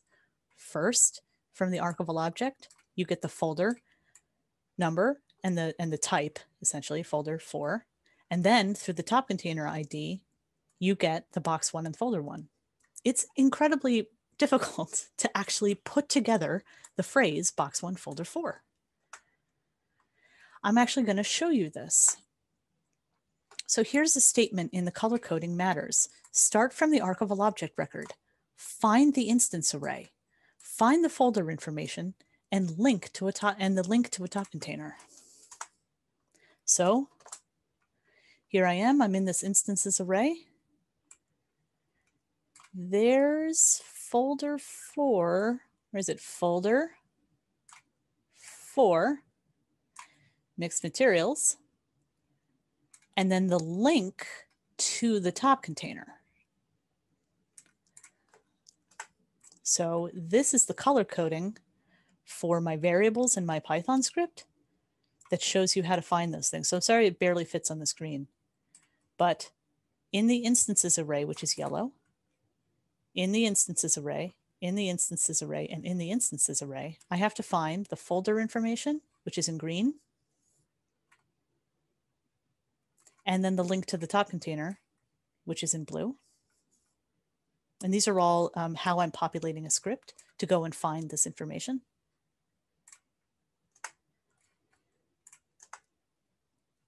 And so we've got folder 4 now, and we have the info we need to go to find the container. But then the next stage in our script is follow the link to the top container and grab the container info. Now I have to go someplace else, get box 1. And so here again is the color coding. The follow the link to the top container. Let me make this smaller. Follow the link to the top container. I had to go here to the top container URI. And then I had to find the container info, which is here and here. So all of this together are all the different things I have to do with the color coding intact. And don't worry, you'll get a PDF of these slides, so you'll be able to look at this slide in more detail. I'm obviously rushing at the end of the presentation. All of these different data sources and all these different variables in a Python script all come together just, I'm doing this a little quickly now, just to get us box 1, folder 4. So that's another way that linking can kind of kick you, is that all you want is a simple piece of information that is described really easily in one place for your eyes to read in the staff interface. But it actually is, you have to write a script that starts in one place, links out to another place, and all of that just to get one kind of simple piece of information. So now you're going to start to kind of pay attention as you use ArchivesSpace as to which record types you are on and what their endpoints might be, which you can kind of see in the top of the screen here. Now, I had a whole other demonstration to give you. I'm going to skip it because I'm going to come back to the presentation in PowerPoint and talk about some pro tips and go really fast right here at the end, which I apologize for.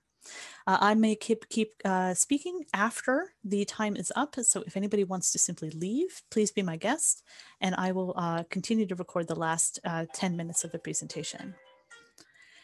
Okay, so some important tips and reminders. Session time is the same. So if you get logged out after an hour in the staff interface, same for the API. You can change this in the config. Re-authentication, which is what happens when you just are automatically re-authenticated, might be handled by certain libraries. I think ArchivesSnake may handle it, but requests does not. So if all of a sudden your script suddenly fails one day in the future, did it happen at exactly 60 minutes? That might be why, because you got logged out because your session time is too short. You need a local ArchivesSpace account to access the API. So you cannot authenticate to the API using your institution's main authentication method. Remember that your permissions still matter. If you can't do it in the interface, using the endpoint for the same action will be no different. But the API documentation will not mention permissions. So for example, there is an endpoint documented called /update feed that only ArchivesSpace can use. Not you, not admin. I may be admin, but not a normal user. And there's nothing in the ArchivesSpace documentation that lets you know that update feed is an endpoint that's only meant for the system and not for you, a human. Let me check the chat just in case. Where's the chat? Okay, more pro tips. Know your link directions. Record linking is not bidirectional. This is what I was getting to. Just because a link has 2 points, of course it is, else it wouldn't be a link, but you can only change that link on one side. Test your linking assumptions before finalizing your project. This will absolutely bite you because you think you can link to something from something else and you might be wrong. Be careful of overwrites. When posting content back to pre-existing record, you must post everything. Anything left out will be overwritten as blank. Some fields don't appear if empty. I had hoped to demonstrate this to you. I'm happy that I wrote it out. Example, if you have a top container without a barcode, there won't be an empty barcode field in the JSON. So it won't be like barcode blank. There just won't be a barcode field. There just won't be a barcode field at all. This will drive you crazy. This is another reason to start all of your testing in the interface. And this is something that I was going to talk about a little bit more in my last example, is I run you through what I do when I start a project. Never test against production. So what I mean by that is do whatever it takes to not work directly in production until you are ready. Always make backups.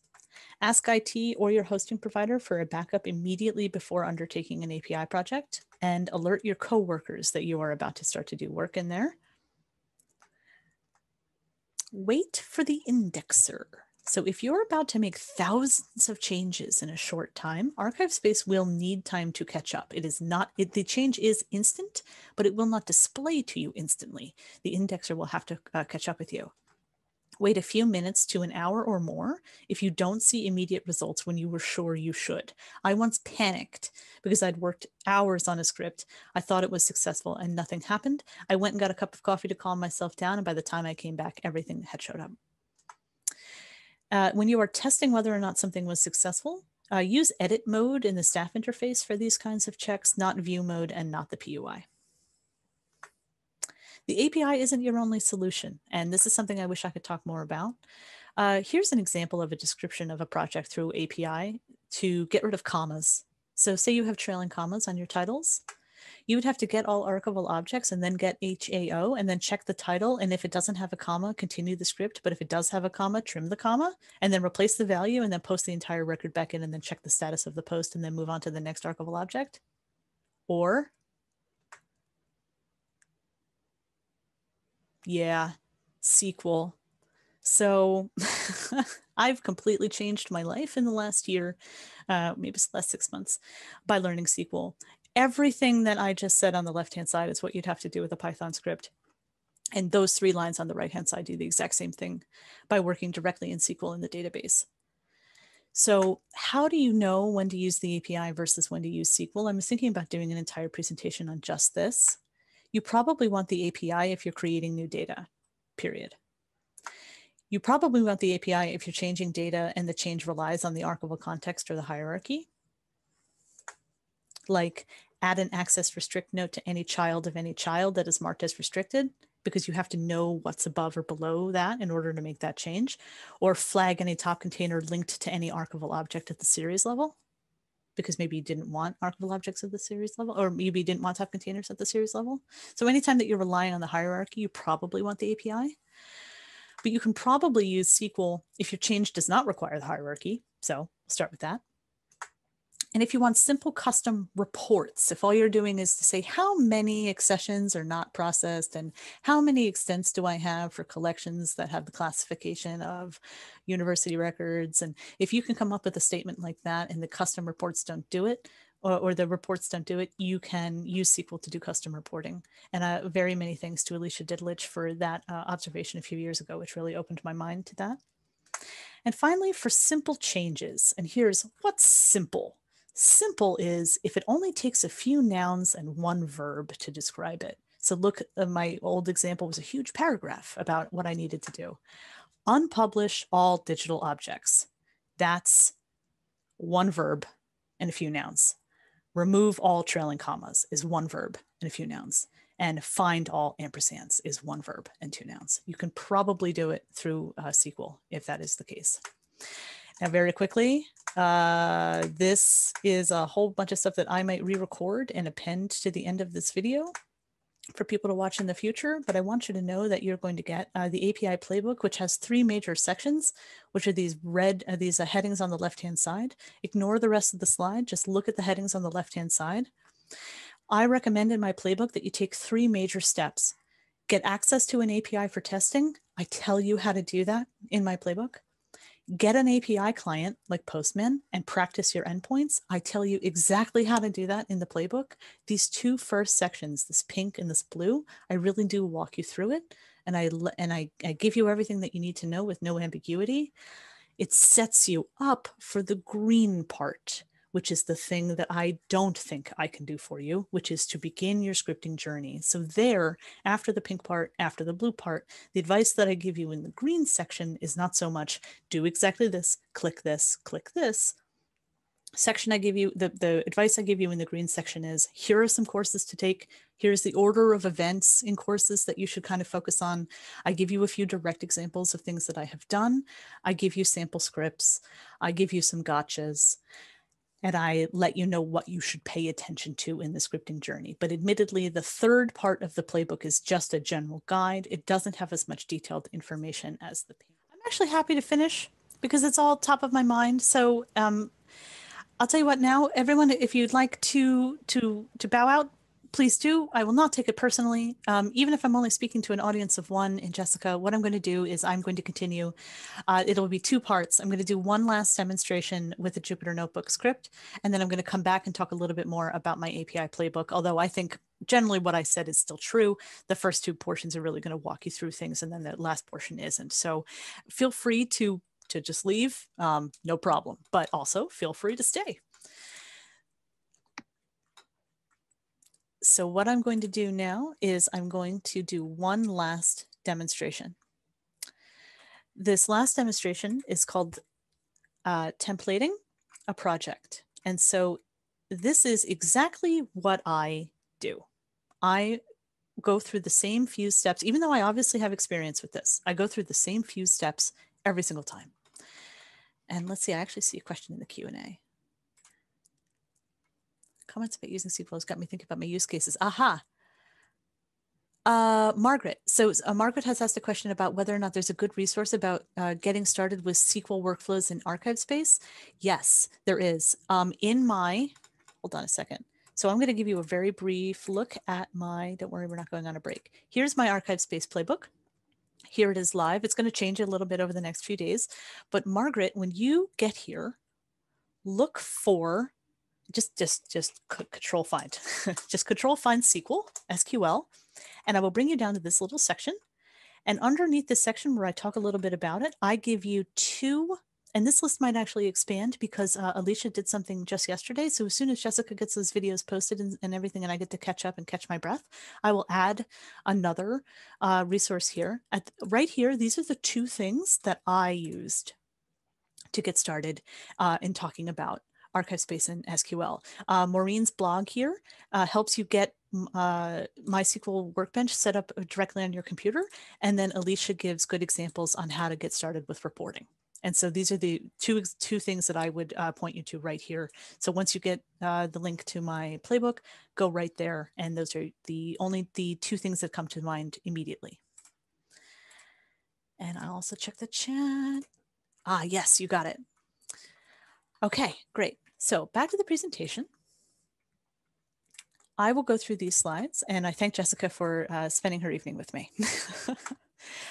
Okay, so while giving this presentation, I've actually been twice asked the exact same question. And so having been given the exact same question twice, I assume that it is a question I should answer. So the question was, can you demonstrate a script that creates container records from a CSV? Okay, let's just use this as how to template an API project. And this is pretty much a simple one. So I liked this one as a good example. So in preparation for this workshop, I decided to work on that specifically to show you the steps I take when templating out a new project. Obviously, I have experience doing this, but even with that experience, I start with some basics each and every time. This is truly how I do it. This is truly the steps I take. So here we go. Let's couch this task in a scenario that I've actually faced. So here's a hypothetical. You work in an institution that attaches containers to accession records. Okay, 40 boxes of a new physical collection have just come in. Those boxes need to be barcoded, and then top containers need to be created for them and linked to the appropriate accession record. Creating and linking 40 top containers by hand is a chore, especially for an accession, because you can't create something like you can't use the spreadsheet importer. So creating and linking 40 top containers by hand is a chore. So staff want to be able to do this via CSV instead. What would it take to do this through the API? So what would it take to create 40 top containers through the API from a CSV and then link them to an accession record? So the goal is to write a script that, and notice this, sources from a CSV and creates containers through the API, and then links those containers to an accession record by populating that accessions instance array. Note that this is a two-step process. Even if I only write one script to do it, I still have to do two things. I still have to create containers and link containers. So they're two discrete tasks. And why are they two discrete tasks? Because they have two different endpoints, and I can only ever work with one endpoint at a time, even if I'm working with them very fast. So from my API playbook, this happens to be a quote. This is a quote of where I tell you to get started. So from my API playbook, one of my first pieces of advice is pick a record type that you wish you could change or create. Even if you have to change 1,000 records, even if you have a huge project and you're completely overwhelmed by, oh my goodness, I have to change like 5,000 top containers. Even if you have to change 5,000 top containers, just pick one. Start there. This will be your template for your project and a proof of concept for your approach, because I don't want you to get 5 days into banging your head against the API wall and then realize that your proof of concept actually doesn't work. What you want to do can't be done or has to be done in a different way. So focus really intensely on that first one record. If you're creating something from scratch, and that's the difference between creating something from scratch versus editing something, because they are two different, I propose that those are two different workflows, two different ways of thinking about working with the API. So if you're creating something from scratch, create it in the staff interface first, then get it out using Postman. This is your template. And this is what I use Postman for. So why use Postman? For exactly this, for doing just one little record. So let's set the stage for templating. I'm going to be flipping back and forth between multiple windows to go through these stages. So step 1, go to the staff interface and create a top container linked to an accession. I'm going to leave out the barcode for now. And note how this is a 2-step process. Even when I do it in the staff interface, I still take 2 steps. I create and I link. So let's watch that happen. I'm going to browse to accessions. I'm actually going to be working with accession 1 through the API. So I'll do my test through accession 2. So here's my fake accession 2 record. And all I want to do is I want to create just one top container for this. So I'm going to say it's mixed materials. And remember I said that even in the staff interface, it's a 2-stage process? Look what's about to happen. You've probably done this a million times, but think about it for the first time. I'm on another screen. I'm creating a box here and hitting create and link, because this screen hits the top container endpoint. Got it. I've created my box. And now when I hit save accession here, that's creating the link. That is hitting the accession endpoint. So it's a 2-stage process. First create the box, then create the link. So now it's true. Let's just confirm. We have a 1 instance to box 1 on accessions 2. It's up here in the address bar. Okay, so back to I'm going to actually start to pare down my open windows here because I'm just getting overwhelmed. Okay, so that's what we did. We did step 1. We've noted how it's a 2-step process, and I did leave out the barcode just for now. I just want to show you something. Okay, so now task 1, create containers. Let's get the top container out through Postman and explore the record. And we're going to note 2 things. We're going to note that the barcode field isn't present, and we're going to go back and add the barcode and show you how that appears. This killed me the first time that it happened to me. So that's why I talk about it. Oh, quickly, what's our endpoint? So we have to go find that top container. And our top container endpoint is top containers /621. The reason there's 621 is because I've been working on this instance for a long time, even though there's only 2 resource records in it. Okay, so I'm going to go to Postman. I'm going to authenticate.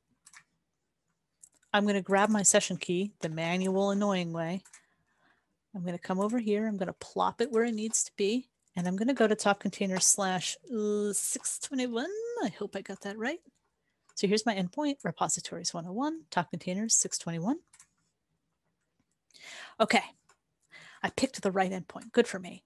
All right, so we're templating. Which means what template is a guide by which we will create all the rest of our 40 top containers. The 40 top containers, that was our point. We have a new collection comes in, 40 boxes. So I'm using this JSON record as a template.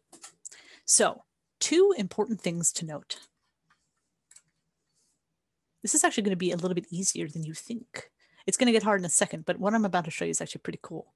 So first of all, let's note that we have no barcode.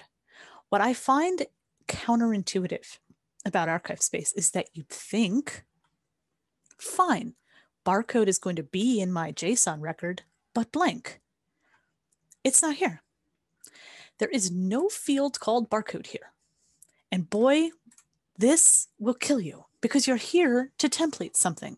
And so you're just staring at it and saying, well, where's the field? Where is barcode? Why isn't barcode here? If you didn't know that these fields disappear, you might just assume, I don't know what you would assume. You can't assume anything from a negative. There's nothing here. And so where does the barcode information live? I don't know why. So for instance, active restrictions is empty. So let's go back to our, oh, that's because it's a, let's say ILS holding ID. Is that there? That's empty too. Nope. So sometimes fields come in blank and sometimes they just don't exist. So I'll go here, put on a fake barcode, save the container, and now watch what happens. You know what's going to happen. I'm going to hit send. I'm going to get this record again. And now there's a barcode field. So that is another reason why it is really important to start in the staff interface for a new project, because the staff interface will show you every possible field. And if you start in the API instead, unless you have each one of these record types completely memorized, you will have no idea.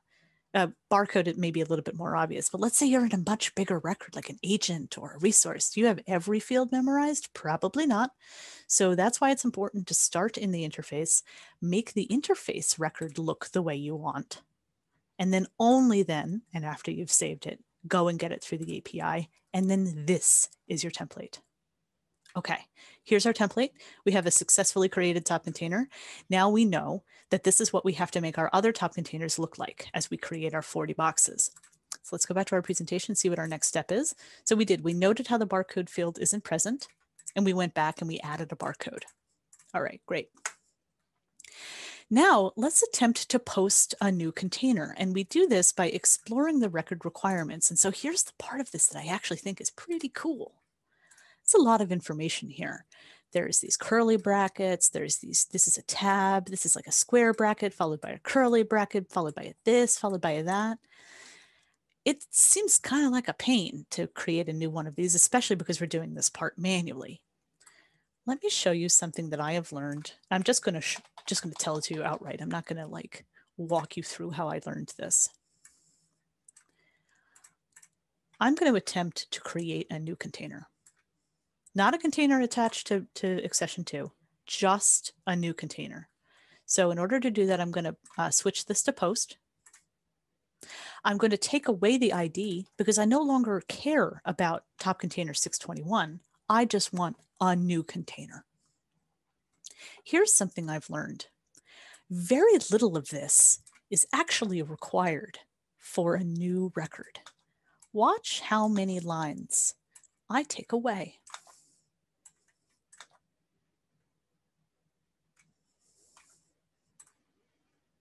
I think I can take away all of these. In fact, if you look at my asterisks on a top container record,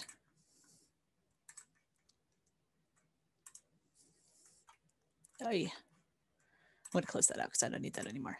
Okay. When you look at my asterisks on a top container record, there's only one required field. Only one indicator. I think to create a top container that literally the only thing I need is an indicator number. I've never tried that before, but maybe I'll try it right now. So what I'm about to attempt to do is post just to top containers, no ID here, just these lines. And I'm going to change the barcode to something that I can easily search for. So let's try 6, so it's 654321. So I can search for it. And I'm going to send.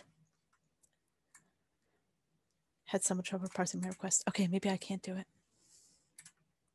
I think it's because I have a trailing comma. Okay. Did it! Yes, trailing comma for the win. So this is all I need. And I created a top container. I created top container 622. And here it is, 622. Boom. Here's my 654321. Let's see if my theory is correct that actually all I need, this might be true. Actually, all I need is, oh, close. Can I type just an indicator? Can I send just that to ArchivesSpace? Yes. 623. So creating new data through the API is actually not that bad, because what you think is this huge giant JSON record that you have to deal with in the end for a top container record was just this.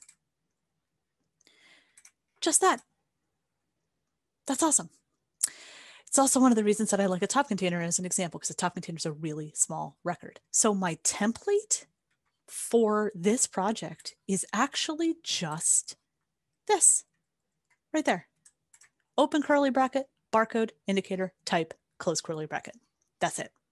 So my Python script, so if these are the only fields I need to create a top container with a barcode, then these are the 3 columns I'll put in my CSV. So each column in my CSV, column 1 might be barcode, sorry about that, column 2 might be indicator, and column 3 is type for box. So let's go create a CSV template based on what we learned in Postman. So I happen to already have one. Here's a really, really simple spreadsheet. Container type, indicator, and barcode. And as we just learned, this could just be indicator, and I would have viable data to pass to ArchivesSpace.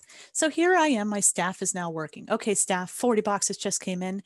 Go populate this spreadsheet for 40 boxes, labeled 1 through 40, and go wand in the barcodes on all of those different boxes and bring me back a CSV with 40 lines in it. Our CSV only has, five containers. Bring me back a CSV with 41 lines in it, which would be our 40 boxes. And now our goal is to parse these only 5 lines into JSON and post it to the top container endpoint.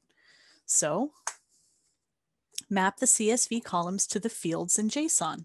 This is where it gets back into being scary Python. But what this block of code does is it takes the CSV on one side, here it is, it happens to be called containers for CSV, and it maps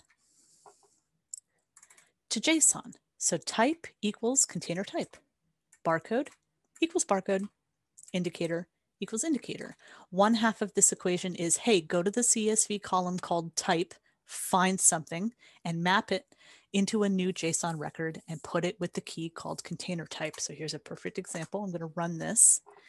And so this is live right from that CSV that I have created type equals box, barcode equals whatever, indicator equals 1. And of course, there were 5 of them. So you can see 1, 2, 3, 4, 5.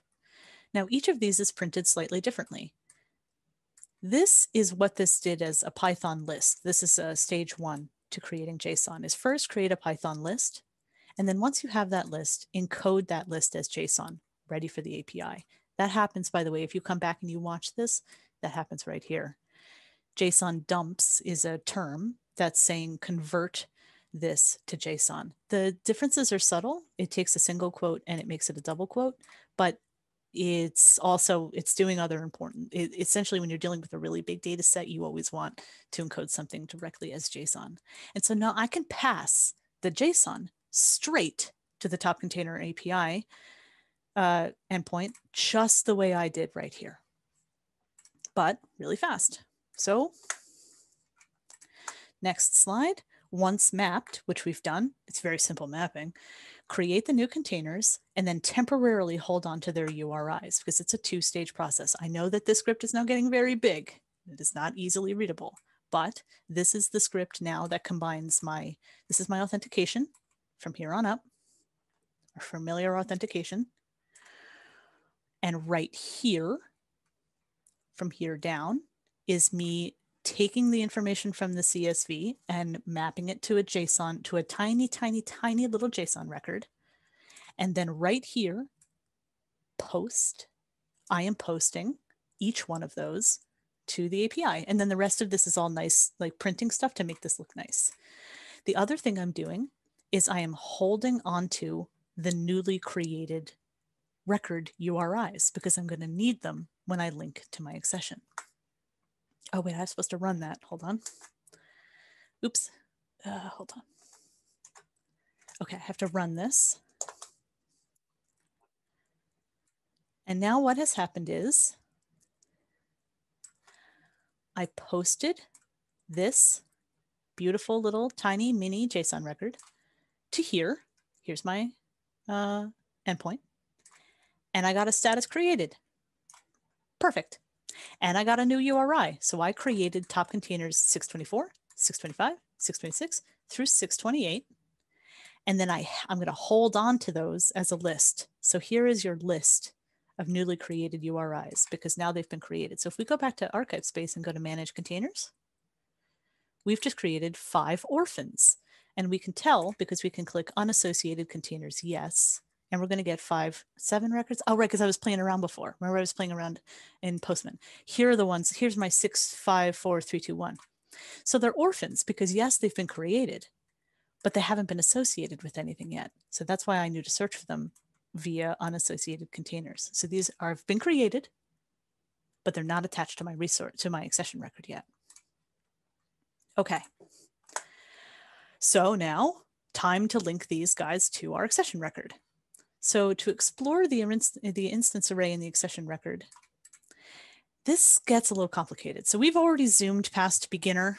So even for me, this made me pause and have to really think about how to complete these links. So now let's explore how the instance array in the accession record looks. And let me acknowledge that we've already zoomed past beginner here. So an instance array is a list, which is a type of object. It's not just a noun. A list in Python means something. It's a significant word. So an instance array is a list. And I have to know that in order to manipulate it. By the way, Python is fantastic with lists. Like this is exactly what Python is built for, is like little data manipulation stuff like this is just perfect for Python. So an instance array is a list, and that's important to know. And what we need to create are actually 3 lists that we append to the instance array as a single object. So I apologize that we have gone past beginner here, but this is real life. So list number 1, I said that there were 3 lists. There are actually the 3 lists from our CSV data. And then the 4th list is the instance array itself. I hope that that will come out as we talk about it. So list number 1 is the top container ref in the, the top container ref is the container we populated from the CSV. What do I think what I'm supposed to have below here is another slide. Aha, okay. So here's a real instance array from an accession. So what we're doing is we're essentially, now we're learning now we're templating, how are we supposed to add our container information to the accession. We template that by using an instance array from an accession that already has stuff attached to it. So we have mixed materials here. We have something that's already an instance. The piece of information that we generated from our CSV back here, the only thing that we are passing to the ArchivesSpace API that we created, that we were responsible for with that CSV, is this right here. So in the last step, we created 5 containers, orphans. From each of those, we saved a URI. Now our goal is we have to get those 5 URIs here. But this is why I say that there are actually, we have to populate a number of lists. So see if you can pay attention with me, and this is how it goes. This is itself a list. Inside this list, inside this list, inside this list. So I have to start at the bottom, build a list, inside of a list, inside of a list, inside of a list, maybe? I've lost track. So up here, this is what I meant. List number 1 is the top container ref down here. Ref is reference. That is the container that we created from the CSV. It's inside the top container, which is inside the subcontainer, which is in the instances array. So that's our end goal, what I just showed you, the text there. That's what it's supposed to look like in the end. But to confirm, we're actually starting with an empty instance. And so let me show you that. So this is now accessions 1. So that is the actual accession that we plan on adding our top containers to. So let me go to it. Browse accessions. Accession 1. This is the chicken poop collection. So we have, I can confirm for you now that we have 0 instances, but we are on accession 1. Now we have to go populate the instance array. At first, the instance array is just this. What that is an empty list. It's just 2 square brackets. It says there's nothing here. So how do we get those square brackets to look more like this? So here's the same set of square brackets, by the way. See the opening bracket and the closing bracket? Now what I have to do is build a list inside of a list, inside of a list, inside of a list, and make our empty list 5 entries long, 1 for each top container. Okay, so I'm confirming that it's empty. And now populate the empty accession array with our new containers. This is where I populate each list. And so when you get the script, this is another one of the scripts that you're getting. You see all of this, I commented the heck out of these things to make it very clear what I'm doing. Here, I create list 1, I populate list 1, I create list 2, I populate list 2 with list 1, and then onward and upward. I won't read every line. And then I create the instance array. And I know that that is pretty tough. But here's what these lines do. We created top containers 624, 625, and 626. You remember those numbers from earlier through 628. There they are. And we just looked at the template when we saw that the ref was inside the top container, was inside the subcontainer, and is essentially inside. Here's the open bracket and the closed bracket is at the bottom, inside the array.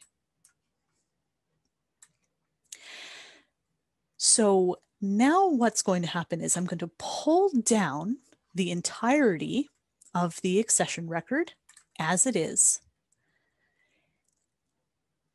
I'm going to replace an empty list, because the list is empty right now, with a full list, and then post the entire record back. And I have to post the entire record back, or else I'll wipe all of the important information at the top of the record and only end up with 5 boxes and no important disposition and inventory and provenance information. So this ends up being, by the way, the longest script that you receive from me. So post the accession with the new populated instance array, which will finish the linking part of our script. And believe it or not, that part is just handled, the posting of the new record is just handled by these 3 lines. All the hard work were all the lines above. So here now is our accession. We know it's the accession because it is the stored in the barn one.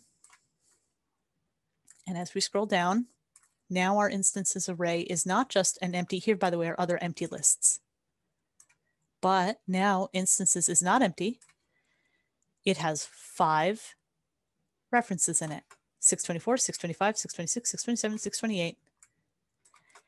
And that means that when we go back to ArchivesSpace and refresh, we now have 5 top containers attached to our accession record. These 5 top containers were populated from a CSV. Now, while that's all very painful, having written it, if you really were an institution that had to manually create top containers for accessions, now you can give your staff this spreadsheet and go crazy, because they can populate this with hundreds of box records. And then as long as you run this against this script, against the right accession, you can create hundreds to thousands of new instances for your accessions. One thing to note in production, I think, let me look at the full script. So the next slide, by the way, is the full script. You always see me show you only bits at a time. This is the full script. So this is the script I would give you. One thing I want to make sure before I actually give it to you is that this wouldn't overwrite. Would this overwrite if there already had been? Okay, I'm going to make sure, I'm going to put in a safety mechanism before I actually give this to you to make sure that you don't overwrite accessions that were already there. Like this assumes that there were no accessions there.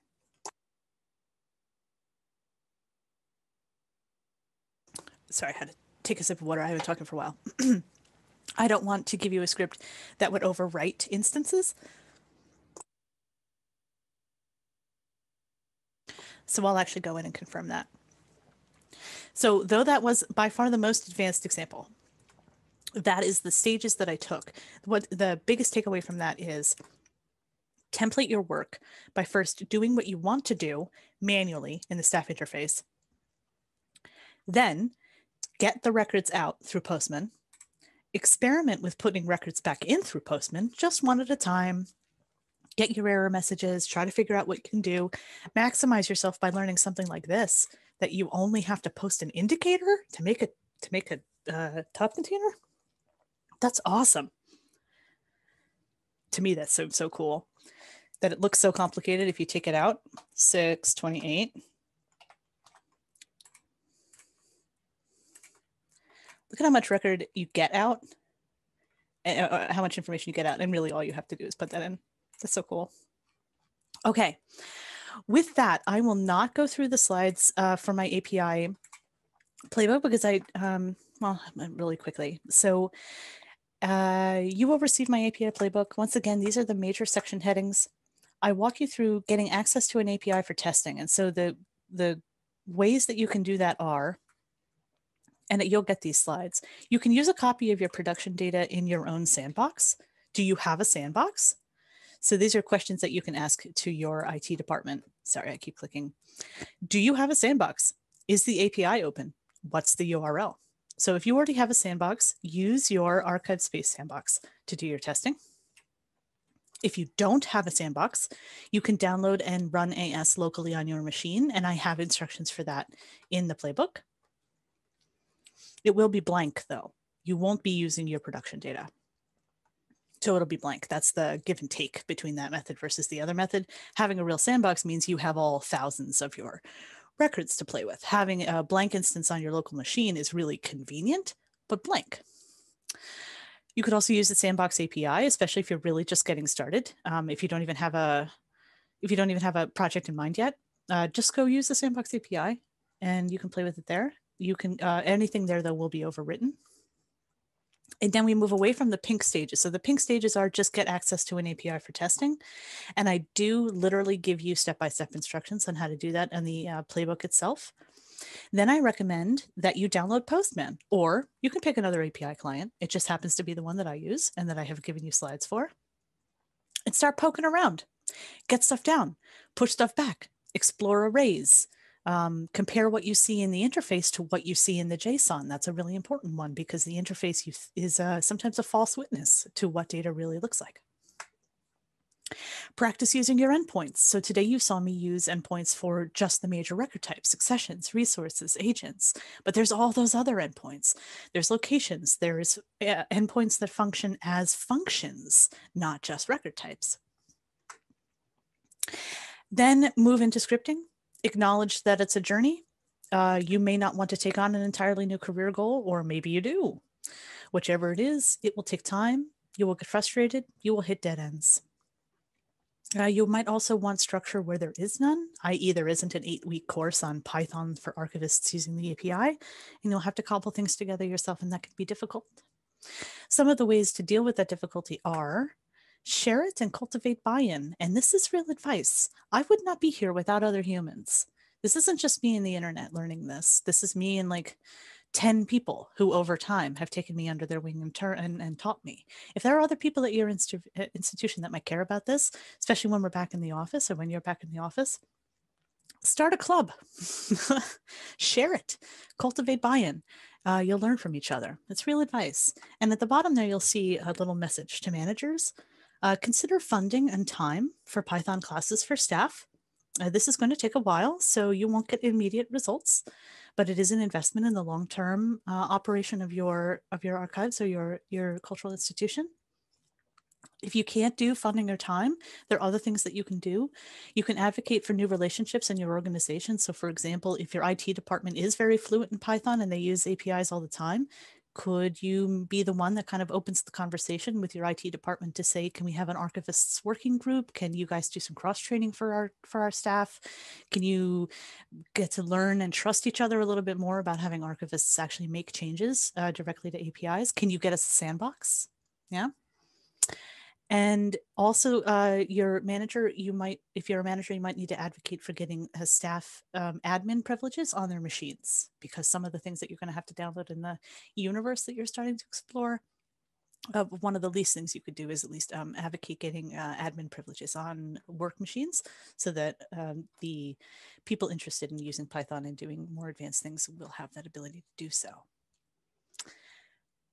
These are just the major sections heads of my API playbook. I will not go through them given the accelerated pace here.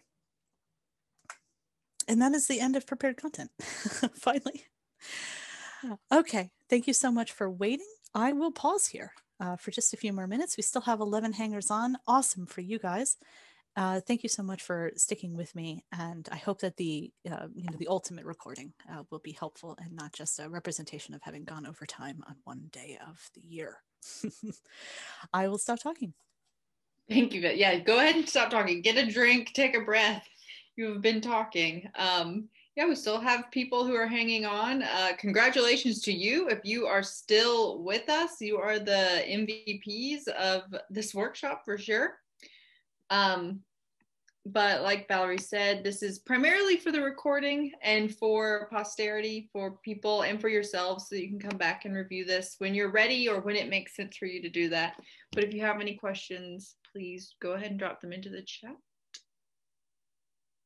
Just some more thank yous. This is very informative.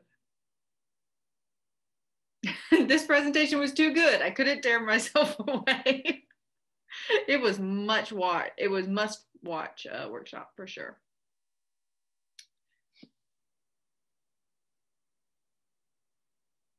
I know nothing about coding, but you made this accessible. Thank you so much for your work. That's for sure, Valerie. You definitely make it accessible. That feels really nice to hear. Thank you. Thank you for being here. Thank you. Thank you for being here. Thank you to Valerie. Thank you again so much. This is great. Since I'm not seeing any other questions in the chat, we will go ahead and end now. Valerie, you have the recording, so I'll leave it to you to do with it what you see fit and then share whenever you're ready. But I am going to go ahead and end it. Thank you all very much. And thank you to Valerie. I'll see you all at the next ArchivesSpace event. Bye, everyone.